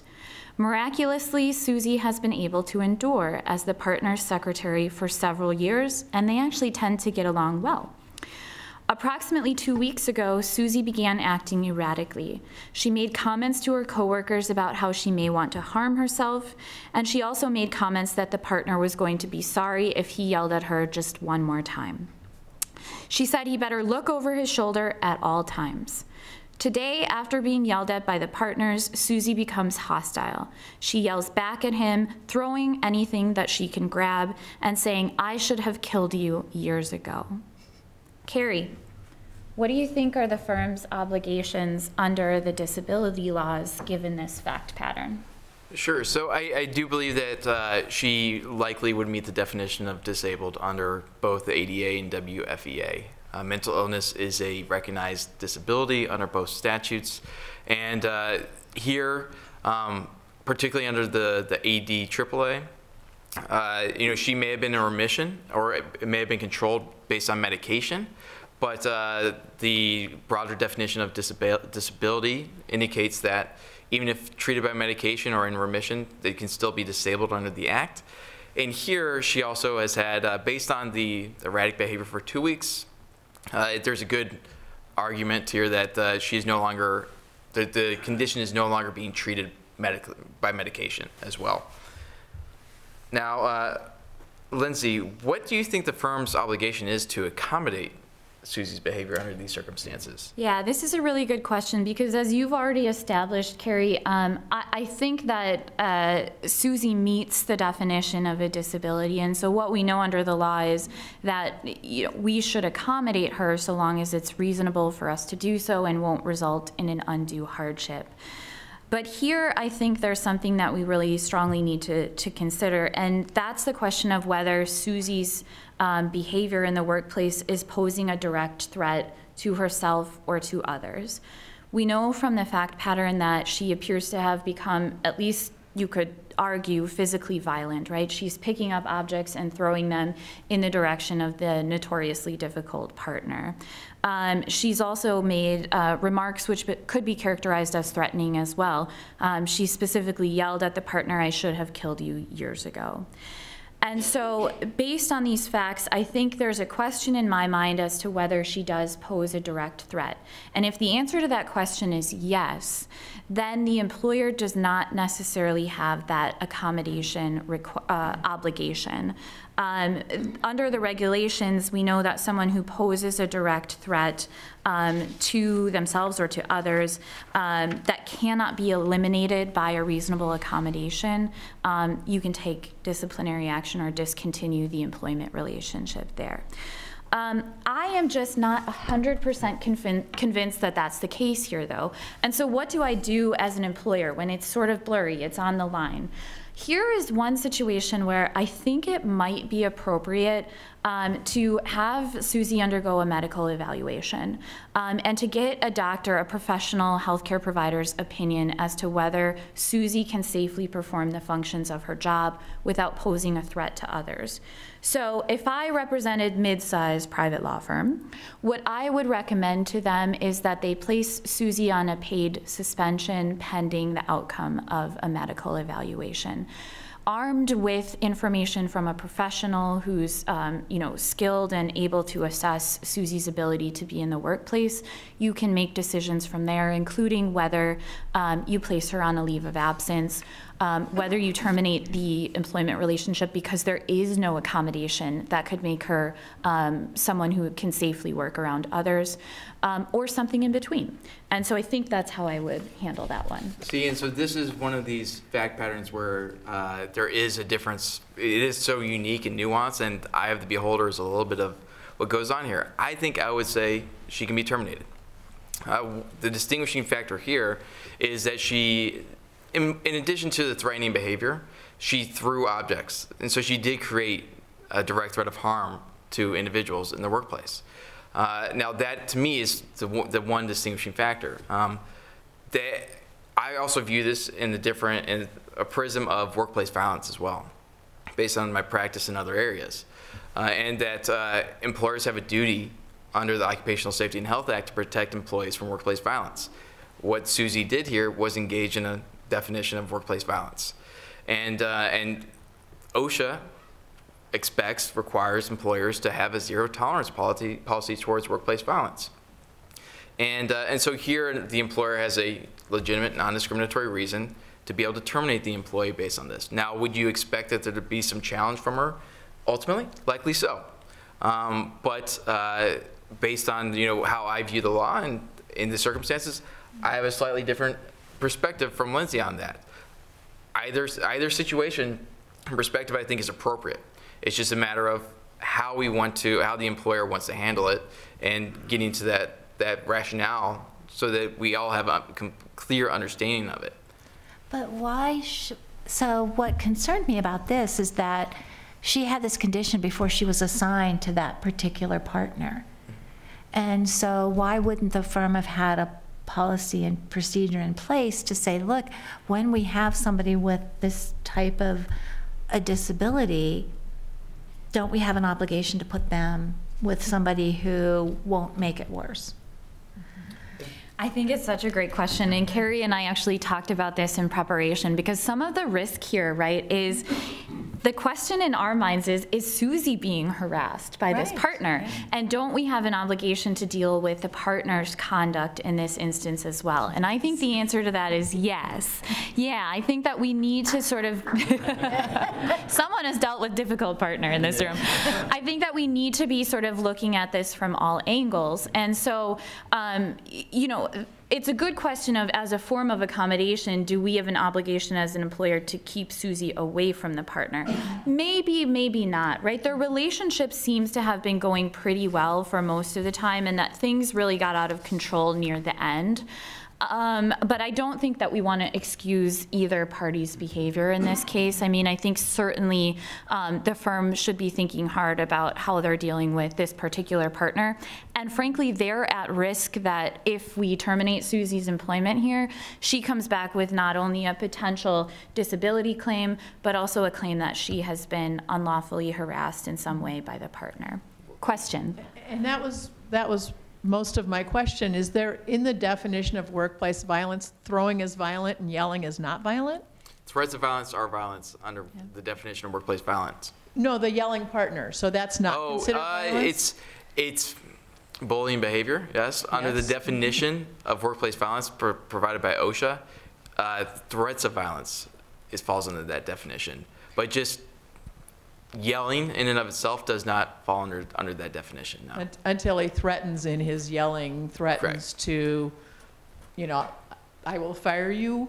Is that no. That would not be a threat. That would not be workplace violence. Yes. Okay. Exactly. That's a good question. Yeah. Now I do, and one thing as well, which Aviva, I'm glad you raised that, is under the fact pattern, the firm knew for about 2 weeks that she was acting a bit erratically.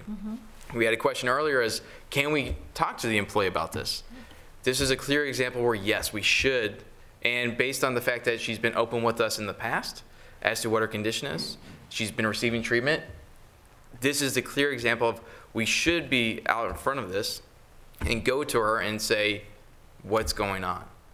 And at that point you can address, is your have you been taking your medication? What is, have you seen your doctor in the past, however recently? And you can send a medical questionnaire to a provider to get some more information from that provider as to what the individual's condition is, whether an accommodation or leave needs to be provided as a result. Because, one of my concerns is that when you have an employee who has that disability, then they often want to show that that disability doesn't have an adverse impact on their ability to perform their job. And so what they do is they extend themselves. And I can imagine where Susie would probably not want to say, no, I'm not going to work for that partner, because that just says to her, you don't have the ability that other people do. Well, and so to twist that around, perceived as being disabled. Exactly. So you don't want to take a decision that is based off, listen, I'm trying to protect you, because I perceive that eventually this partner is going to break you down and you're not going to be able to handle it. Exactly. So that's that fine line right there. It is. Okay. Moving forward here. So we have staff attorney Steve, who works at a large private law firm with over 100 employees. He's been employed at the firm for 11 years and regularly bills 1850 hours per year. Steve, a member of the firm's labor and employment practice group, is a good employee and has received positive performance evaluations in the past. The firm employs many other staff attorneys who, like Steve, do not handle ongoing litigation but are responsible for preparing position statements for clients responding to charges of discrimination or harassment or retaliation. Steve, therefore, has regular client contact but does not make court appearances. Recently, Steve took a 1-week vacation and while away was arrested for possession of cocaine. When he returns to work, he informs his boss of the arrest, thinking he's being a good employee by being forthright about this. He acknowledges the recreational use of cocaine, but denies ever using the drug at work and denies any form of drug addiction. Steve, who has exhausted all PTO for the year, requests an additional 2 weeks off to meet with his lawyer and attend court appearances. Now, Lindsay, what do you think the firm's obligations under the leave laws are under this? Great question. So let's kind of start off, I think, with the ADA and the WFEA, so the disability laws. The first question is this an individual with a disability? And I think that the answer to that is no. The information that we currently have available to us suggests that Steve is a recreational drug user at most. When posed with the question and when engaged in a discussion with Steve, he denied having any addiction to cocaine. He denied that it was impacting his ability to perform his job or otherwise impacting him as basically in his personal life, other than the fact that he has been arrested and is facing these legal issues. And so, the guidance and the regulations for both the ADA and the WFEA suggest to us that an individual who is sometimes using illegal drugs, but that drug use is not substantially limiting their capacity to work or making their life unusually difficult, is not disabled under the law. So I think you can set to the side the ADA and the WFEA. But let's talk about the FMLA and the Wisconsin FMLA is right. Those are the laws that would entitle Steve potentially to unpaid leave of absence to deal with a serious health condition.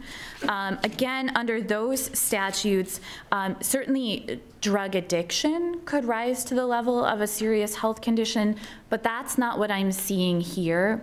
And there is no requirement under either the FMLA or the WFMLA to extend a leave of absence to an employee to deal with criminal or court issues that may be going on. I'll just note, you'll want to check all your state laws if you're listening in and maybe not practicing in Wisconsin, because every state's a little different. But here, I don't think that the disability or the FMLA laws are implicated. I agree with you on that. So then what do you think, given all of that, Carrie, about whether, let's say the firm denies the request for leave because there's no legal obligation that they provided, and Steve takes off the additional 2 weeks that he needed to deal with his criminal issues, should the law firm discipline him for that? So it depends. I mean, certainly the law firm has attendance. I would imagine the law firm has an attendance policy, requires employees to attend work on a regular basis during set working hours. And here, the employer, the firm, could enforce that rule and issue appropriate discipline up to termination. The key here is consistency and prior practice. Has the firm always treated similar situations like this? And so, for instance, if other employees have had a DUI, for instance, and they needed time off for court, did the firm provide that? Or other certain types of reasons for leave related to court, were they granted? Now here, the risk of discrimination, still denying it, seems to be low, just because one, don't believe he's disabled under the law, and then two, just the other factors that could give rise to a discrimination claim just don't seem to be apparent here, because he would have to identify a similarly situated individual who engaged in similar misconduct and who was not disciplined. So it would be a trickier claim for him to bring, in my opinion. Yeah, I agree. I think it's generally low risk to discipline Steve for then taking the 2 weeks off work if he had exhausted his PTO. Let's talk next, though, about, let's say the firm does grant Steve that additional time off work. They've done it in the past. They want to be consistent here. So they say, sure, Steve, take the 2 weeks you need. We'll figure that out. And it turns out that Steve is then convicted for this crime of possession of cocaine. Can and should the firm terminate him for that? So this is one of the unique Wisconsin laws in that there is, under the WFEA, there's protection for arrest and criminal conviction records. So here the firm would need to show that his cocaine use is tied to his job duties. And that may be difficult to show under these circumstances. And so as a result, if you terminate based off the conviction, or based off the arrest, there's some exposure there related under the law for a discrimination claim. But if you terminate based off the attendance, there's far less risk there. Right, so under, first of all, we always think, does the firm have to report him, right? Under 8.3. So misconduct is defined under 8.4b as committing a criminal act. You don't have to be convicted. So first of all, so you know that he violated a rule, right? So under 8.3, you have to report another lawyer if you know they violated a rule, and if that violation raises a substantial question about that lawyer's honesty, trustworthiness, or fitness in other regards. There's the wiggle room, right? So at that point, when he's just been arrested and charged, the firm probably does not have an obligation to report because it may not raise that question of his honesty, trustworthiness, or fitness. Once he's convicted, he, under 21.15, has an obligation to inform Office of Lawyer Regulation and the court of his conviction within that 5 days of the conviction. So he has to report himself. The question then, can the firm discharge him?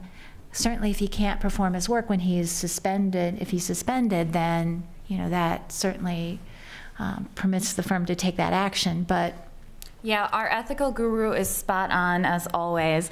And it's correct, even though Wisconsin arrest and conviction law has a carve out that basically says, look, if as a result of this conviction, the individual is no longer licensed to perform the duties that they provide, that is a carve out that allows an employer to take action, including separation from employment. Similarly, I think Aviva raised another great point, which is if we learn that the employee, Steve in this case, failed in his obligation to report to the state bar the criminal issues that he's charged action, that's not actually because of the conviction, but because of the dishonesty associated with it. And I'd just like to raise here is notice all the barriers that we're putting up, or the law puts up, to helping lawyers achieve wellness again. And that's part of what the next panel is going to be about. But we have all these laws that say you can't do this, you can't do that, but nothing that says, boy, if we want to be good people and help our lawyers, we should do certain things. Correct, and that's a great point, is that there's nothing that prohibits employers from going above and beyond. Right. The one issue there is precedent. If you're going above and beyond for this individual, should be expected to go above and beyond for future individuals. And I think you got to this one, but the online question was, what about liability for arrest and conviction record discrimination? Yeah, I think that we have addressed that. Yeah. And certainly in Wisconsin in particular, employers are prohibited from making employment decisions on the basis of an arrest or conviction record unless you can demonstrate that a conviction is substantially related to the position held. So that's a difficult burden to make, and one that usually we advise you consult with legal counsel before pulling the trigger on that.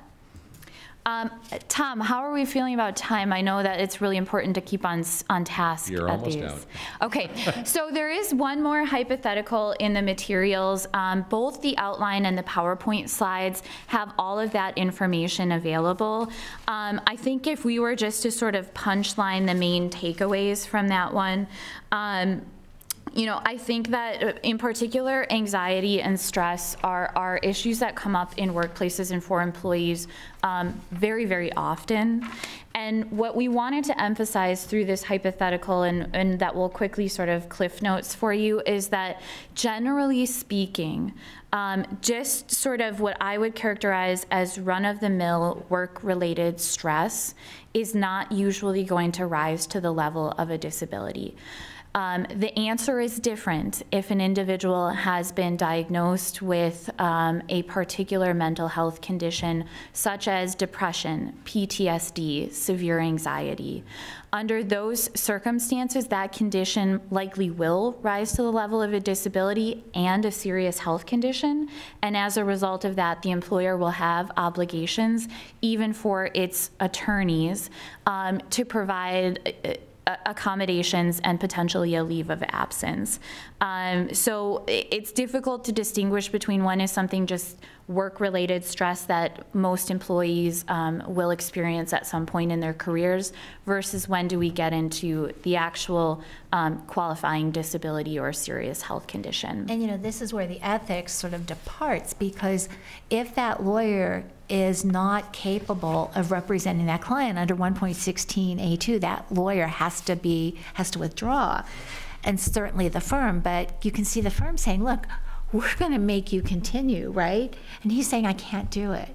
And so the firm could be vicariously liable for that ethics violation under 5.1C. Yeah, and I think that's when you're really seriously considering a medical leave of absence as an appropriate approach there. All right, Carrie, Lindsay, and Aviva, thank you very much. Thank you. Much appreciated. A little less than 10 minutes. We'll come back at 11:15. It's about 11:07 right now. Thanks. Carrie and I are here if anyone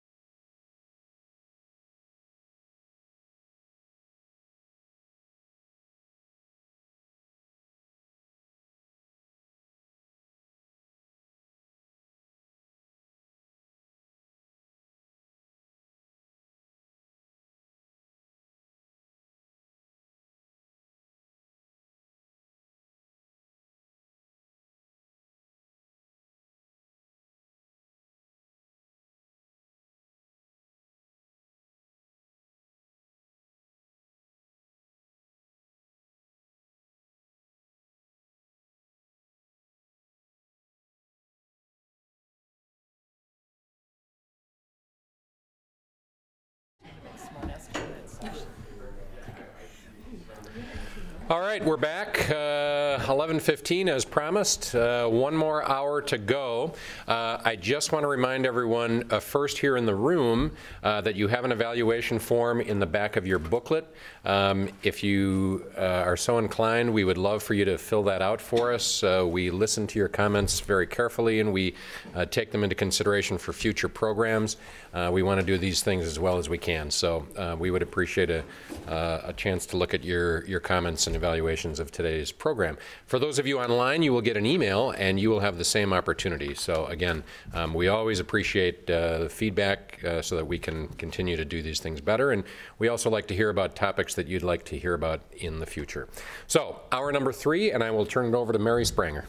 Hi, good morning. I'm Mary Spranger. I'm manager of the Wisconsin Lawyers Assistance Program. I'll be moderating today, and I also have on our panel, you've already met Ariva Meridian-Kaiser, Ethics Counsel of the State Bar. Also, we have on my right, Katja Kunska, the President and CEO of Wisconsin Lawyers Mutual Insurance Company. Katja joined WILMIC in 1989 as head of the Claims Department and held that position until 2003. Katja served for 7 years as a member of the ABA Standing Committee on Lawyers' Professional Liability and sat on the Property and Casualty Conference Board, of the National Association of Mutual Insurance Companies from 2011 to 2012. She is also a member of the State Bar of Wisconsin and the Dane County Bar Association. She sits on the board of directors for the National Association of Bar-Related Insurance Companies. And on Katja's right, we have Eve Dorman, who is the Dane County Legal Director for Permanency Planning. She's a 1996 graduate of DePaul University College of Law. Prior to attending law school, she earned a master's degree in social work and practiced in that field with seriously emotionally and behaviorally disturbed foster children in Chicago beginning in 1990. As an attorney, she has continued her commitment to child welfare practice, serving for almost 4 years as regional counsel for the Illinois Department of Children and Family Services in juvenile court in Chicago. After relocating to Madison, she began working for the Dane County Corporation Counsel's Office in 2003, prosecuting CHIPS and TPR petitions. Ms. Dorman has also volunteered for WISLAP since 2010 as a peer mentor and monitor. She is focused on work-life balance and managing mental health while working in an emotionally challenging field. So thank you to all of our panelists for agreeing to be present with us today. And I also want to thank Dr. Lindeman for her efforts to help us understand one definition of well-being. I think as we were preparing for this presentation, it's kind of hard to conceptualize what that is, what that means to different people, because there's a continuum. The purpose of our panel is to kind of explore this concept of attorney wellness through several different lenses, kind of incorporating what we heard from Dr. Lindeman, what we heard from the last panel, and have our panelists give their viewpoint on a few of the different topics. So as we talk about our task today, we're really trying to solve a problem, right? But before we can solve the problem, we need to define it. And if we rush to a definition, we end up with an impoverished solution base. So we really would like this to be a discussion about how we can define the problem. And Dr. Lindeman did a good job of starting to define wellness, and I've spent lots of time talking to Mary, and she does a great job with it as well. So one of the reasons for this panel, number one, is the support of the Young Lawyers Division in trying to move this discussion forward. We know from the statistics that Dr. Lindeman quoted that lawyers are in trouble in terms of their well-being. The study that she quoted, along with another one on law student wellness, led to the creation of this report, The Path to Lawyer Well-Being. This was pretty significant in our field because it was several professionals, along with the ABA, saying, all right, well, now we have all this data on lawyer impairment. People are really concerned about these numbers. Now, what are we going to do about it? And it was really the first time that people decided to kind of come together in a concerted way to make some recommendations about what working in the law could look like. What has it looked like? What has it produced? And what should we be thinking about for the future? It's a large report. There's topics in there that are very general and broad about things like lawyer civility and work-life balance that don't have easy solutions, but they've led to the beginning of a conversation. There's also more specific recommendations for bar associations, lawyer assistance programs, regulators, law schools, and so forth. So that's really behind a lot of our discussion when we conceptualize lawyer well-being these days. And when we talk about lawyer well-being, what we're really talking about are the very many dimensions that go into a lawyer's overall well-being. We're not just talking about physical health or mental health. We're talking about how someone feels in relationship to their job. We're talking about their spiritual practice, their social relationships, the balance in their life, their connectedness with other people. There's many, many factors that factor into that. So we're not just talking about, is someone physically fit or mentally stable. We're not talking about, does this attorney have an absence of illness, but we're really talking about having a positive state of mental health and wellness in all facets of a lawyer's life. However, that brings up a lot of questions, and these are ones that we don't all have a lot of answers to. I mean, when we talk about wellness, when we're talking about competence, what does that mean? At what point does someone who is, I don't know, sleep deprived or anxious or grieving over the death of a loved one, and those symptoms affect their occupational performance, is that a temporary problem? Is that a, at what point does somebody intervene? At what time does it become problematic? If the person is not well, but they're performing okay in the context of their occupation, are we concerned about that? Those are some of the questions we want to talk about today. So my part of this was saying, can we use our rules of professional conduct as strategies to maintain wellness and to prevent any incapacitation? On the other hand, do they become a barrier to achieving that or maintaining that wellness? So that's what we're going to talk about. That way you get ethics credit, right? We're going to start there. So the first thing was, understanding what those rules are about, the scope of them, right? They're designed to provide guidance. They're designed to help us regulate our conduct. They're not designed for civil liability. And so we want to be cautious about that. I want to shift that focus to providing that guidance. And I highlighted here that a rule is a just basis for lawyers' self-assessment. And that's what we have to look at.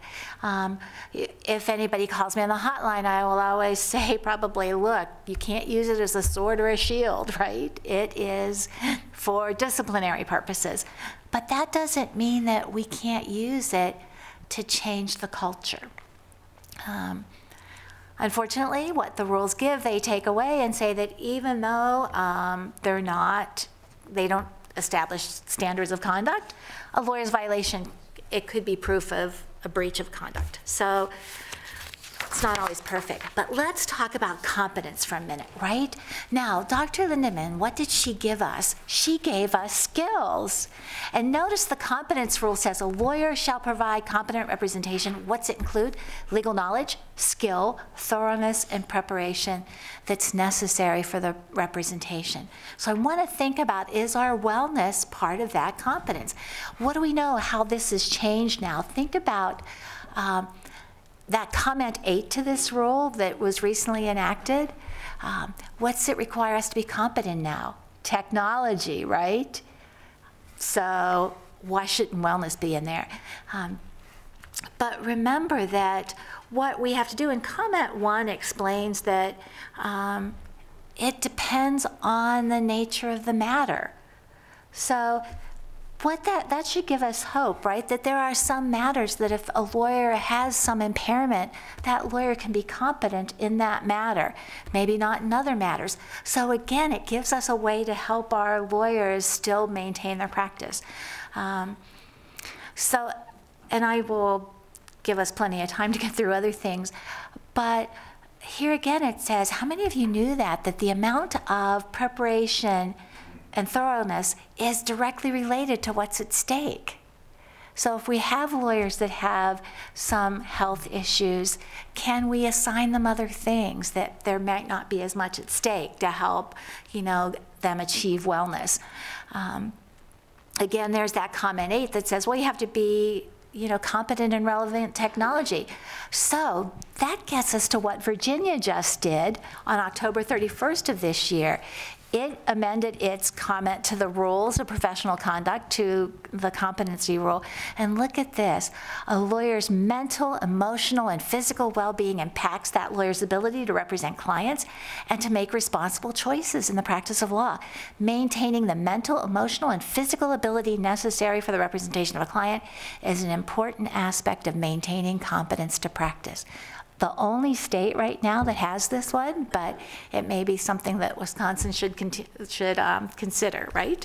So can we talk to a minute about, I'd like to talk a little bit to Katya about your thoughts about attorney wellness and whether that is an element of competence when you're considering malpractice cases. No, sadly, no. The standard of care requires that you all be really good all the time. And nobody is. I'm not really good every day.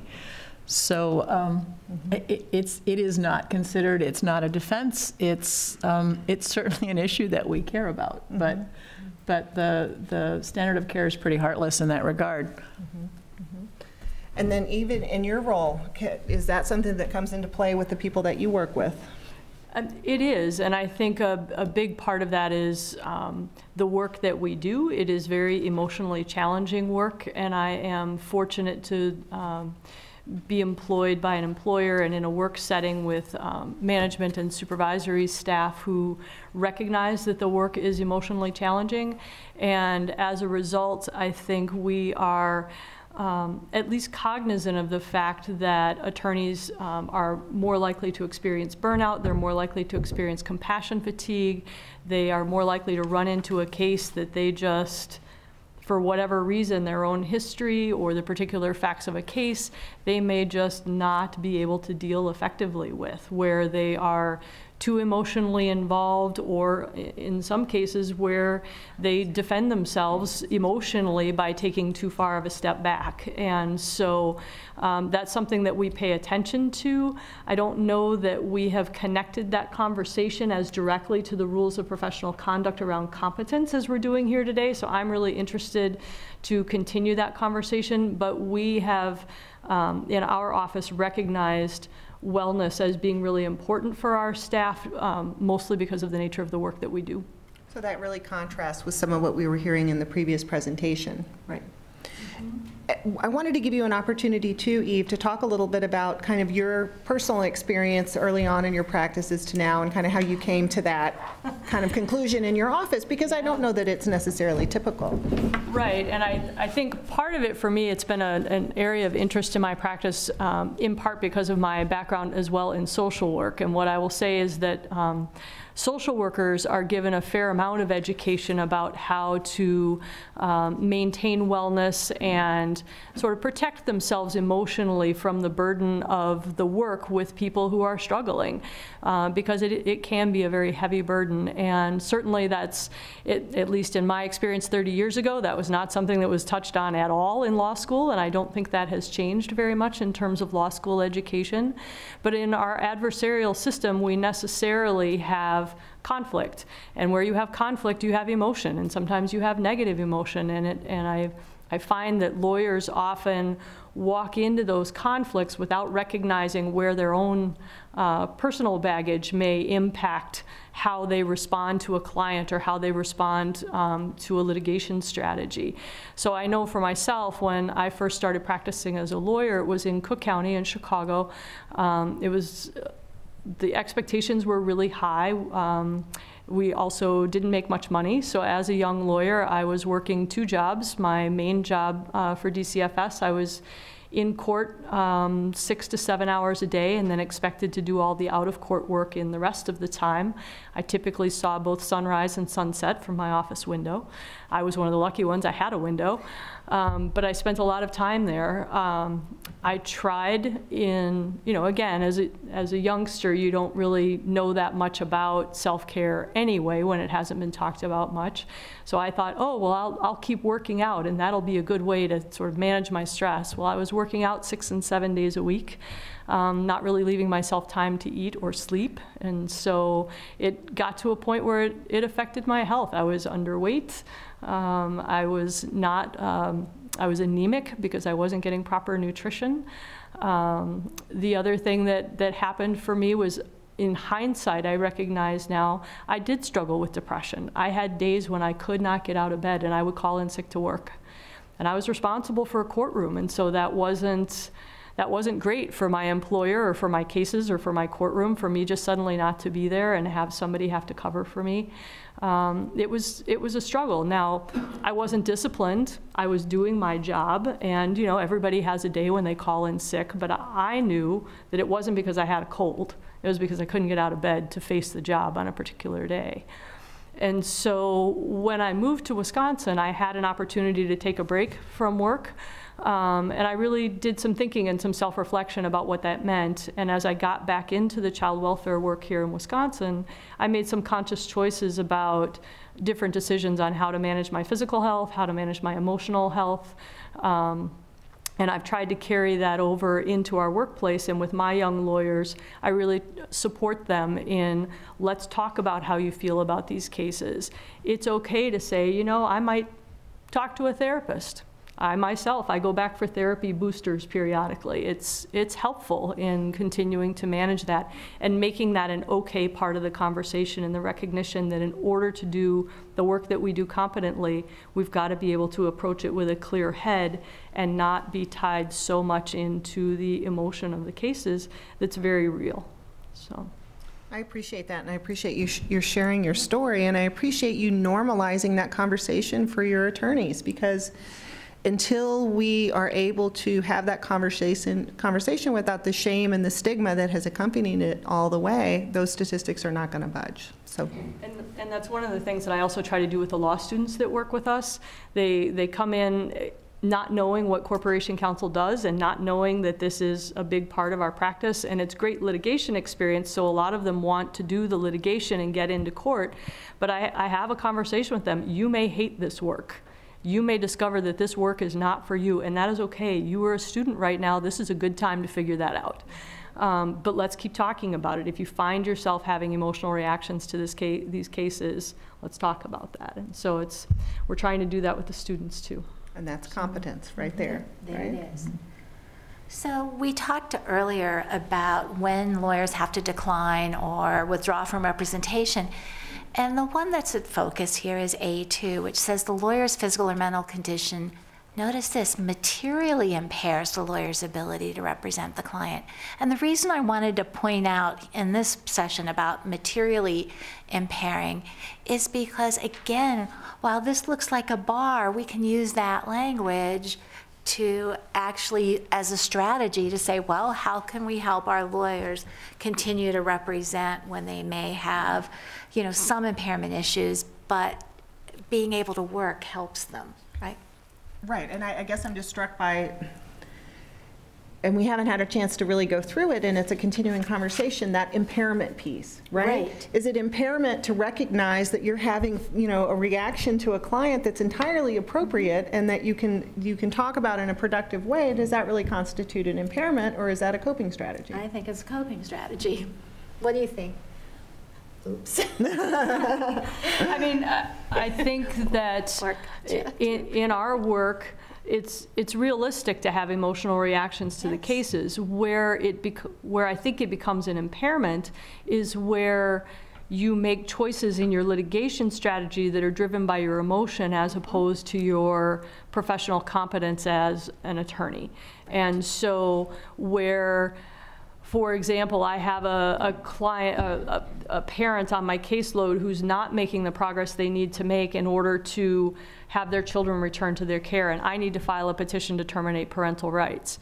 But I'm old in my office now, and I've been around a long time, and this particular parent is someone that I had as a kid on my caseload. And so I know their history, and I know where they came from, and I know why they struggle to parent their kid. And I hesitate to file that petition to terminate their rights to their kid because it feels so punitive when they had such a difficult childhood. My obligation is to the public interest and often to the children who need permanency in their lives. I can't hesitate to file that petition because I feel bad for that parent.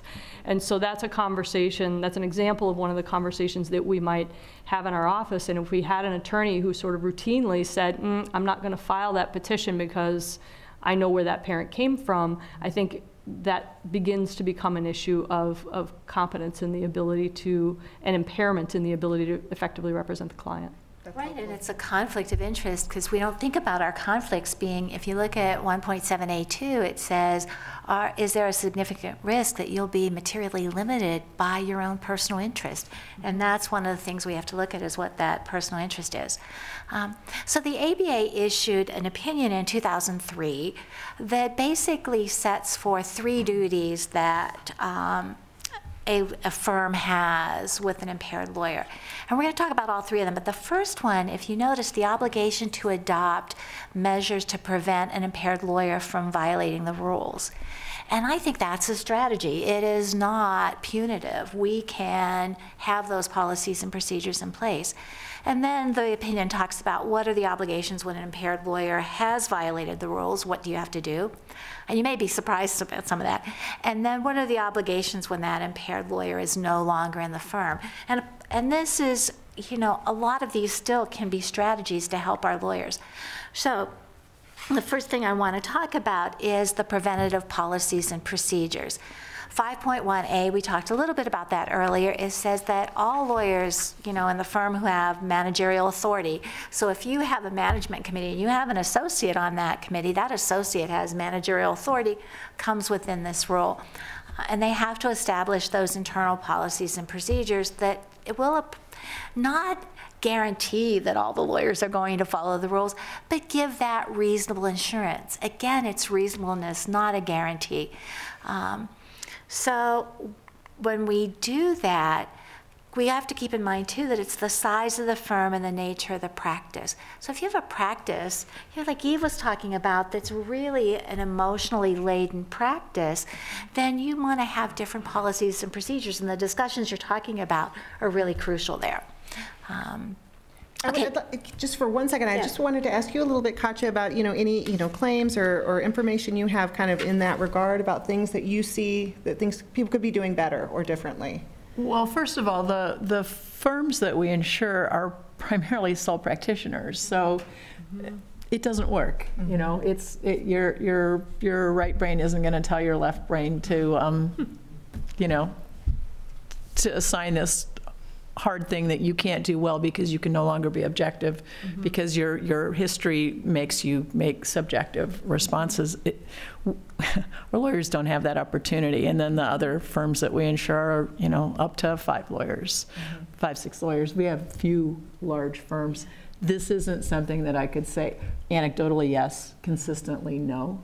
Right. That's helpful. But you know, when Dr. Lindemann talked about insight, right, that skill of looking back and saying that's precisely what we're doing there, is looking and saying what are our experiences that's causing us to react a certain way. Well, I think that's why this is so important. Most of the lawyers in Wisconsin practice by themselves. Right. So waiting for policies and procedures that will, you know, recognize when you have an issue, it's just not going to happen. Right. You know, the only person who's going to rescue you is you're going to have to rescue yourself. And I think that's why doing this wellness work is really important. And I get that we became lawyers to be helpful and that helpers don't want any stinking help. I don't ask for directions. I hate help. But I committed to help other people, and you've committed to help other people. And if you can't take care of your wellness for yourself, think of it as what you need to do your competent, good, excellent job that you wanted to do in the first place. Don't do it for yourself. If you won't give yourself that gift, fine, but give it to your clients. Right, that Virginia piece about wellness is a core competency. We may see more of that, it sounds like, as more people come around to that way of thinking. Yeah, an online comment. I mean, this looks like a follow-up to what Katja just said, and the online web viewer writes, in your years of addressing claims from policyholders, do you often or sometimes find that it's because they waited too long to address mental health issues? And if so, I guess this is more than to the panel, what should lawyers be thinking about in dealing with that? We certainly suspect that. We don't ask them directly. It doesn't make a difference in terms of standard of care, but Sure, absolutely. Most of our claims are against good lawyers who have too much to do, too much going on. They can't keep all those balls in the air, and one of them falls. Right. One of the things I would add from the WISLAP perspective is just that if a lawyer suspects that there's something going on, you're not required to achieve a diagnosis before you can contact WISLAP. Part of our job is to help with that analysis and to help figure out what's going on with an attorney, and that's a confidential conversation, of course, that's not reported to OLR or the bar or anyone else. The job of the attorney at that point would be to call and talk to one of the 2 licensed mental health professionals and say, you know, these are the things I'm doing and seeing, what do you think? That's what we're here for. So Eve, do you had mentioned earlier about policies and procedures in your office, or? So we don't have as specific a policy or procedure as we probably should. What we do have is a fairly solid supervisory structure, and so I sit down with the attorneys under my supervision about once a month. We review all the cases. It gives me an opportunity to see how they're analyzing the progress of the case and what their litigation strategy is, and it gives me an opportunity to see if emotional elements are creeping in that we need to discuss and talk about. My chain of command, Dane County has an employee handbook. They've made the commitment to really good health insurance coverage.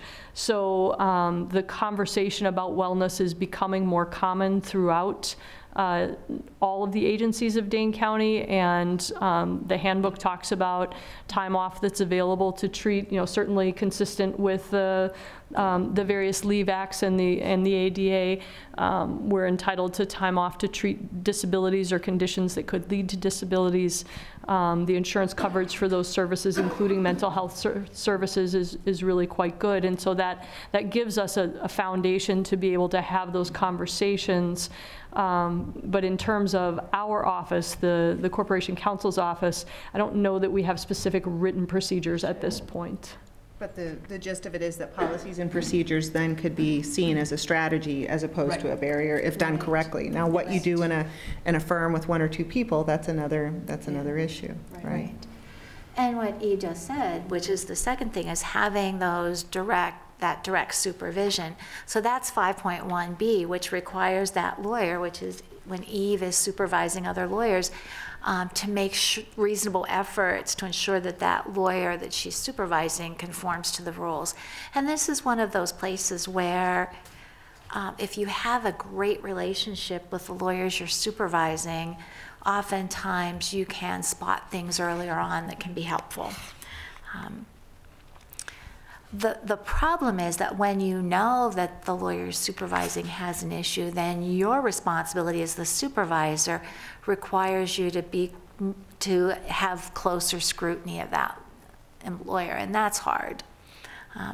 But we always have those conversations by saying, look, I'm protecting your license as well as mine. So. So Katya, is that something that comes up frequently at all, that supervision piece? No, because we insure the law firm, so we have the liability, whether it was the impaired lawyer who committed malpractice or whether it was the supervising lawyer who didn't help the impaired lawyer not commit malpractice. Right. Okay. And you can see from that conversation that there's a lack of incentive for law firms to really take care of the lawyers when they're in the firm. I mean, in other words, there's that tension, right? You want to say, well, you're not doing a good job, we don't want liability, let's get rid of them, right? As opposed to, let's work with you and help you achieve wellness. Or not. Well, I hope not. I hope not as well, but when you look at the rules here, if we look at them as that barrier, and you look at malpractice as saying, well, there's no exception for a lawyer who's having difficulty. It doesn't come into the standard. Well, there isn't a human being out there that isn't having difficulty. If you start flicking off all the people with problems, you're going to be a very lonely person. Right. But, I will say that in our office, in addition to the child welfare practice, we have a general civil practice representing the county in its civil capacity, and the head of the office has at times made decisions to shift people's work responsibilities away from child welfare into the more general civil practice as a means of, at times it's at the request of the attorney who says, you know, I'm getting burned out, I need to do something different for a while, and at times it's at the direction of the corporation counsel who determines from her supervision of the office that this person needs to work on some different things. So when you talk about structuring the workload to, we conceptualize it in terms of playing to people's strengths, you know, who's good at what things, and sometimes people are really good at things that are heavy emotionally, and other times people are not. And so because of the nature of the work in the corporation counsel's office and the variety of work that we do have some opportunity to match skill sets of attorneys with the kind of work that needs to be done. So with that strategy, you're really avoiding impairment. And when I look at this next piece of the slide, when I see the word impaired lawyer, it kind of makes me so uncomfortable, because the whole point is to keep people from getting to that point, right? It's to structure the rules in such a way that someone who begins to struggle with wellness can put up their hand and say, there's some sort of intervention that I need so that I don't become an impaired lawyer, right? And when I was working on these slides and in the presentation in general, I kept wanting to say a lawyer who suffers an impairment was even better than impaired lawyer, because at some point all of us suffer some kind of an impairment, but once you say you're an impaired lawyer, it's hard to come back from that, I think. The stigma attaches immediately. Right. So 5.1c is a frightening rule, because if a law firm doesn't have those policies or has those policies and procedures in place, and a lawyer still violates the rule, then that firm, or the partners in the firm or the supervisor, can be vicariously liable for the lawyer's violation if they either ordered it or if they knew about it at the time when they could have avoided the consequences or mitigated those consequences, or if they failed to take remedial action.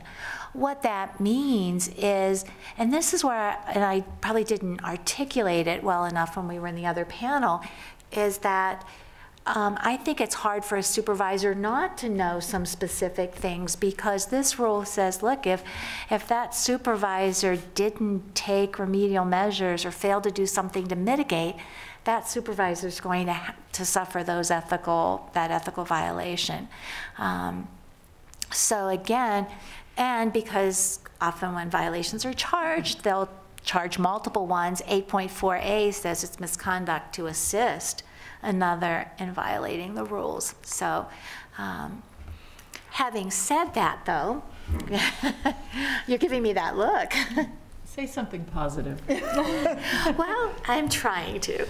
But so can these rules be a stick? They're not always going to be a carrot, but can they be a stick to encourage changing law firm culture? Can we use them in a positive way? So I did try to do something positive, which is accommodation of some impairments. You can do that, and a lot of firms don't understand that yes, depending on how severe or what the consequences or what the impairment is, the law firm can allow that lawyer to continue to practice with, appropriate supervision.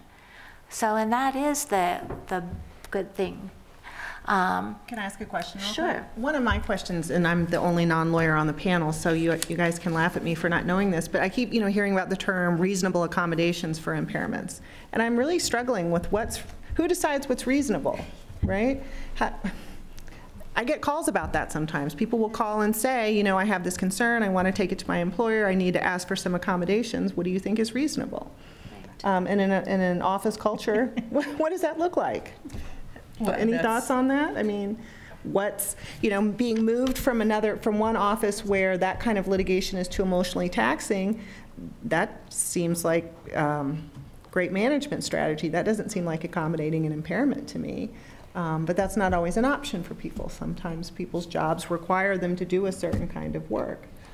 And I think we saw the two employment lawyers, Carrie and Lindsay, talk about that, because they were really reluctant to suggest that moving people around was the accommodation. Right, and I don't know that I think that shifting the workload is an accommodation of impairment. I think in the context of our office, we are attempting to prevent the impairment by matching people's skills and abilities where they fit the best with the work that needs to be done. I do know of some occasions where we have had to deal with someone who actually did have a disability or an impairment, and our accommodations have often looked like ensuring that people had the ability to take time off for treatment, ensuring that an employee maybe could take regular breaks during the day to assist with some emotional or mental health kinds of issues. I don't think that, certainly not within our legal office in the last 15 or 20 years, we haven't, I don't think, had to deal with lawyers who'd actually reached the state of being impaired. But I imagine that accommodations, would include primarily opportunities for treatment and follow-up care. Thank you. So some of the examples that I found in doing some research was that, a lawyer could do research rather than doing jury trials, and we saw that. And I picked this because that last hypothetical that Carrie and Lindsay were going to do. The problem I get when I talk to firms about this on the hotline is they will say to me, we can't afford to have somebody who just is limited like that. And that's what I was talking earlier about then what the firms do, because the firms then can look at the rules and say, well, this lawyer can't function, so they can't represent under 1.16A2, so you don't have a job now. And that's the frightening part. And along with this is you can't charge the client for that extra level of supervision.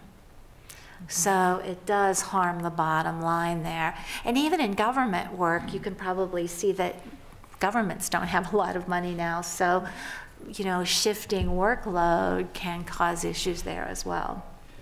I want to add something here. I tried to do the work that you do, and my own history prevented me from being a good advocate and an objective lawyer. And I would handle these CHIPS cases, and I would come to the conclusion that the best solution that I would recommend to the judge was that the kid come home with me, which really is not an available option. So I went to an insurance company, and I've had a wonderful career. I've been working in insurance for 34 years, and for me to use my law license to be the mother that I wanted to be, the lawyer that I wanted to be, that was my accommodation.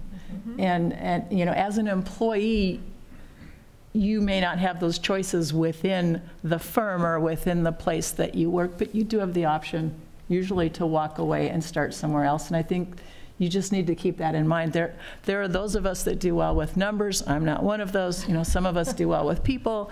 I'm sorry. Well, and I think that's one of the reasons why it's important, I believe, to ensure that law school curriculums start talking about this when we have law students who are thinking about where do they want to practice, how do they want to practice. I hope I'd like to see law students encouraged to try a number of different practice fields through, I love University of Wisconsin's internships and sort of their law in action programs. Where I went to law school, we didn't have as much of that. And I think it's wonderful because I think kids should try different fields. I mean, one of the things that I like about having students in our office is, as I said, we have access to a number of different types of work, whether it's employment law or zoning or, we represent the airport, we represent the zoo. So we have a number of different options for people to try, and they can come in and say, I really thought I wanted to be a labor and employment lawyer, but I don't like this. It's like, great, that's important information for you to have before you go out and take your first job in a labor and employment firm.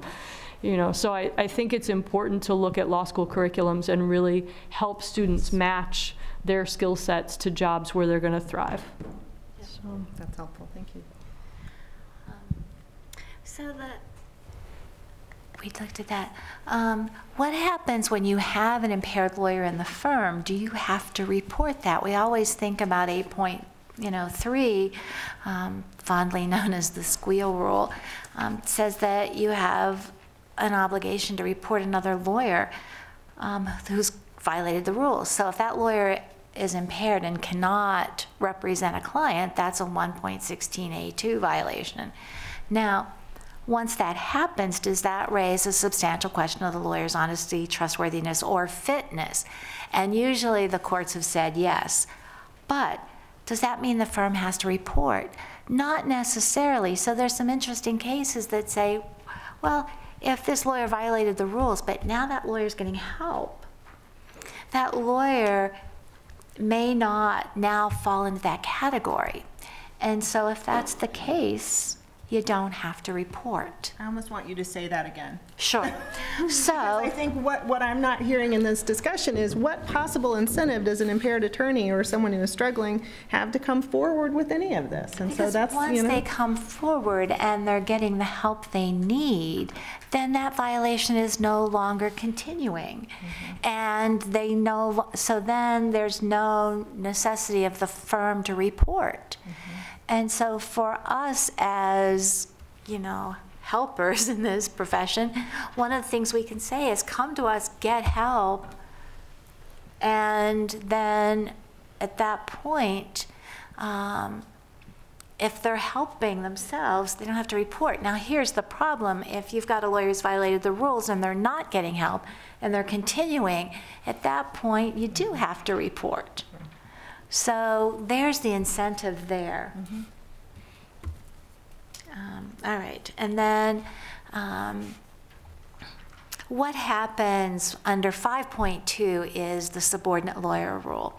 And we get a lot of calls about this where a subordinate lawyer will know that their partner has an impairment issue.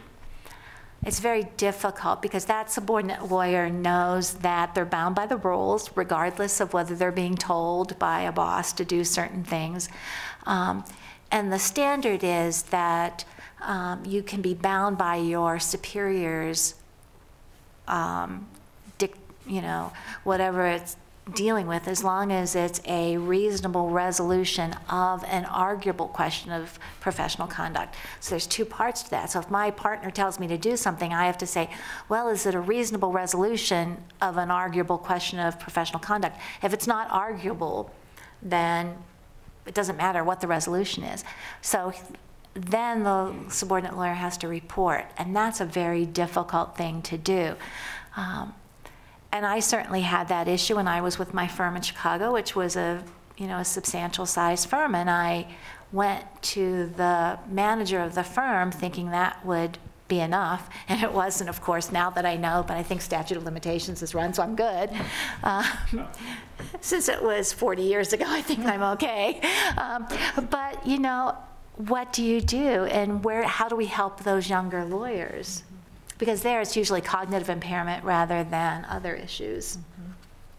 But and here's where it says if the mental condition has caused the violation ended, no report may be required. So that's in your materials as well. Any other things that you wanted to add? Because I wanted to make sure we got everything. Sure. Katja, what haven't we covered in your view that you think it's important for these lawyers to know? What have we missed? I think you need to fire the bad clients because they're wrecking your quality of life. Talk more about that. Well, I could change the way I practice, but established lawyers can't always do that in their community. They are the lawyer. But there are points in time at which you can say to a client, I just don't, you need help that I am not able to give you all of what you need. I know somebody who can. I think it's really important to refer those people out because it's the 80-20 rule. Get rid of them. It's what you're doing and how you do it and how you feel about how you do it is huge. And you can't be good at what you do if you're held hostage to unreasonable people, policies, rules. Figure it out. You're very smart people. You can make it better. You can't make it perfect, but you can make it better. Eve, any other thoughts as we wind it down? I just think it's really important to commit to wellness for yourself. You know, make time for the exercise, make sure you get enough sleep, make sure you have a social network that supports you outside of the law. Make sure you take time for the things that restore your soul, because being a helper all the time is draining, and it doesn't matter if you're dealing with the clearly emotionally charged cases involving, you know, abused and neglected children, but, you know, litigation around significant amounts of money or around who's going to get the house, and all of those involve a lot of emotion, particularly from your clients. And so managing all of that is draining, and so it's really important to recognize what restores your soul and to take advantage of the opportunities to do that. And to really connect that that's how you help prevent an impairment. It's not just a good idea, it's really a necessary part of your practice. Right. Do we have any questions from the audience at all, either here or online? Nothing online at the moment. Okay. So the only other thing that I wanted to sort of some wrap up is when you have an impaired lawyer in the firm that can't continue, under 1.4, the firm has an obligation to communicate with the client about that. But that doesn't mean that you have to tell everything. And oftentimes lawyers suffer health problems, and all you say to the client is, look, you know, attorney so-and-so has been working on your matter because of health issues or personal issues, cannot continue. You know, we've reassigned your matter to so-and-so. If you have any questions, please, you know, let us know. And you can sell it that way, but again, we shouldn't be afraid to do that to protect our lawyer. If the impaired lawyer had violated the rule and the matter is no longer pending, then the question becomes, does somebody else in the firm have a responsibility to mitigate? So you do want to go back and look at the files that the lawyer worked on as well. All right. Well, let's give the panel a good round of applause. That was a very good discussion. A reminder, you can leave your evaluation forms out at the registration desk. Your online folks, you'll be getting an email. I want to thank the YLD, Young Lawyers Division, and also the State Bar again for helping put this together with us at WILMIC. Thanks very much. Have a great day, and happy holidays to everyone.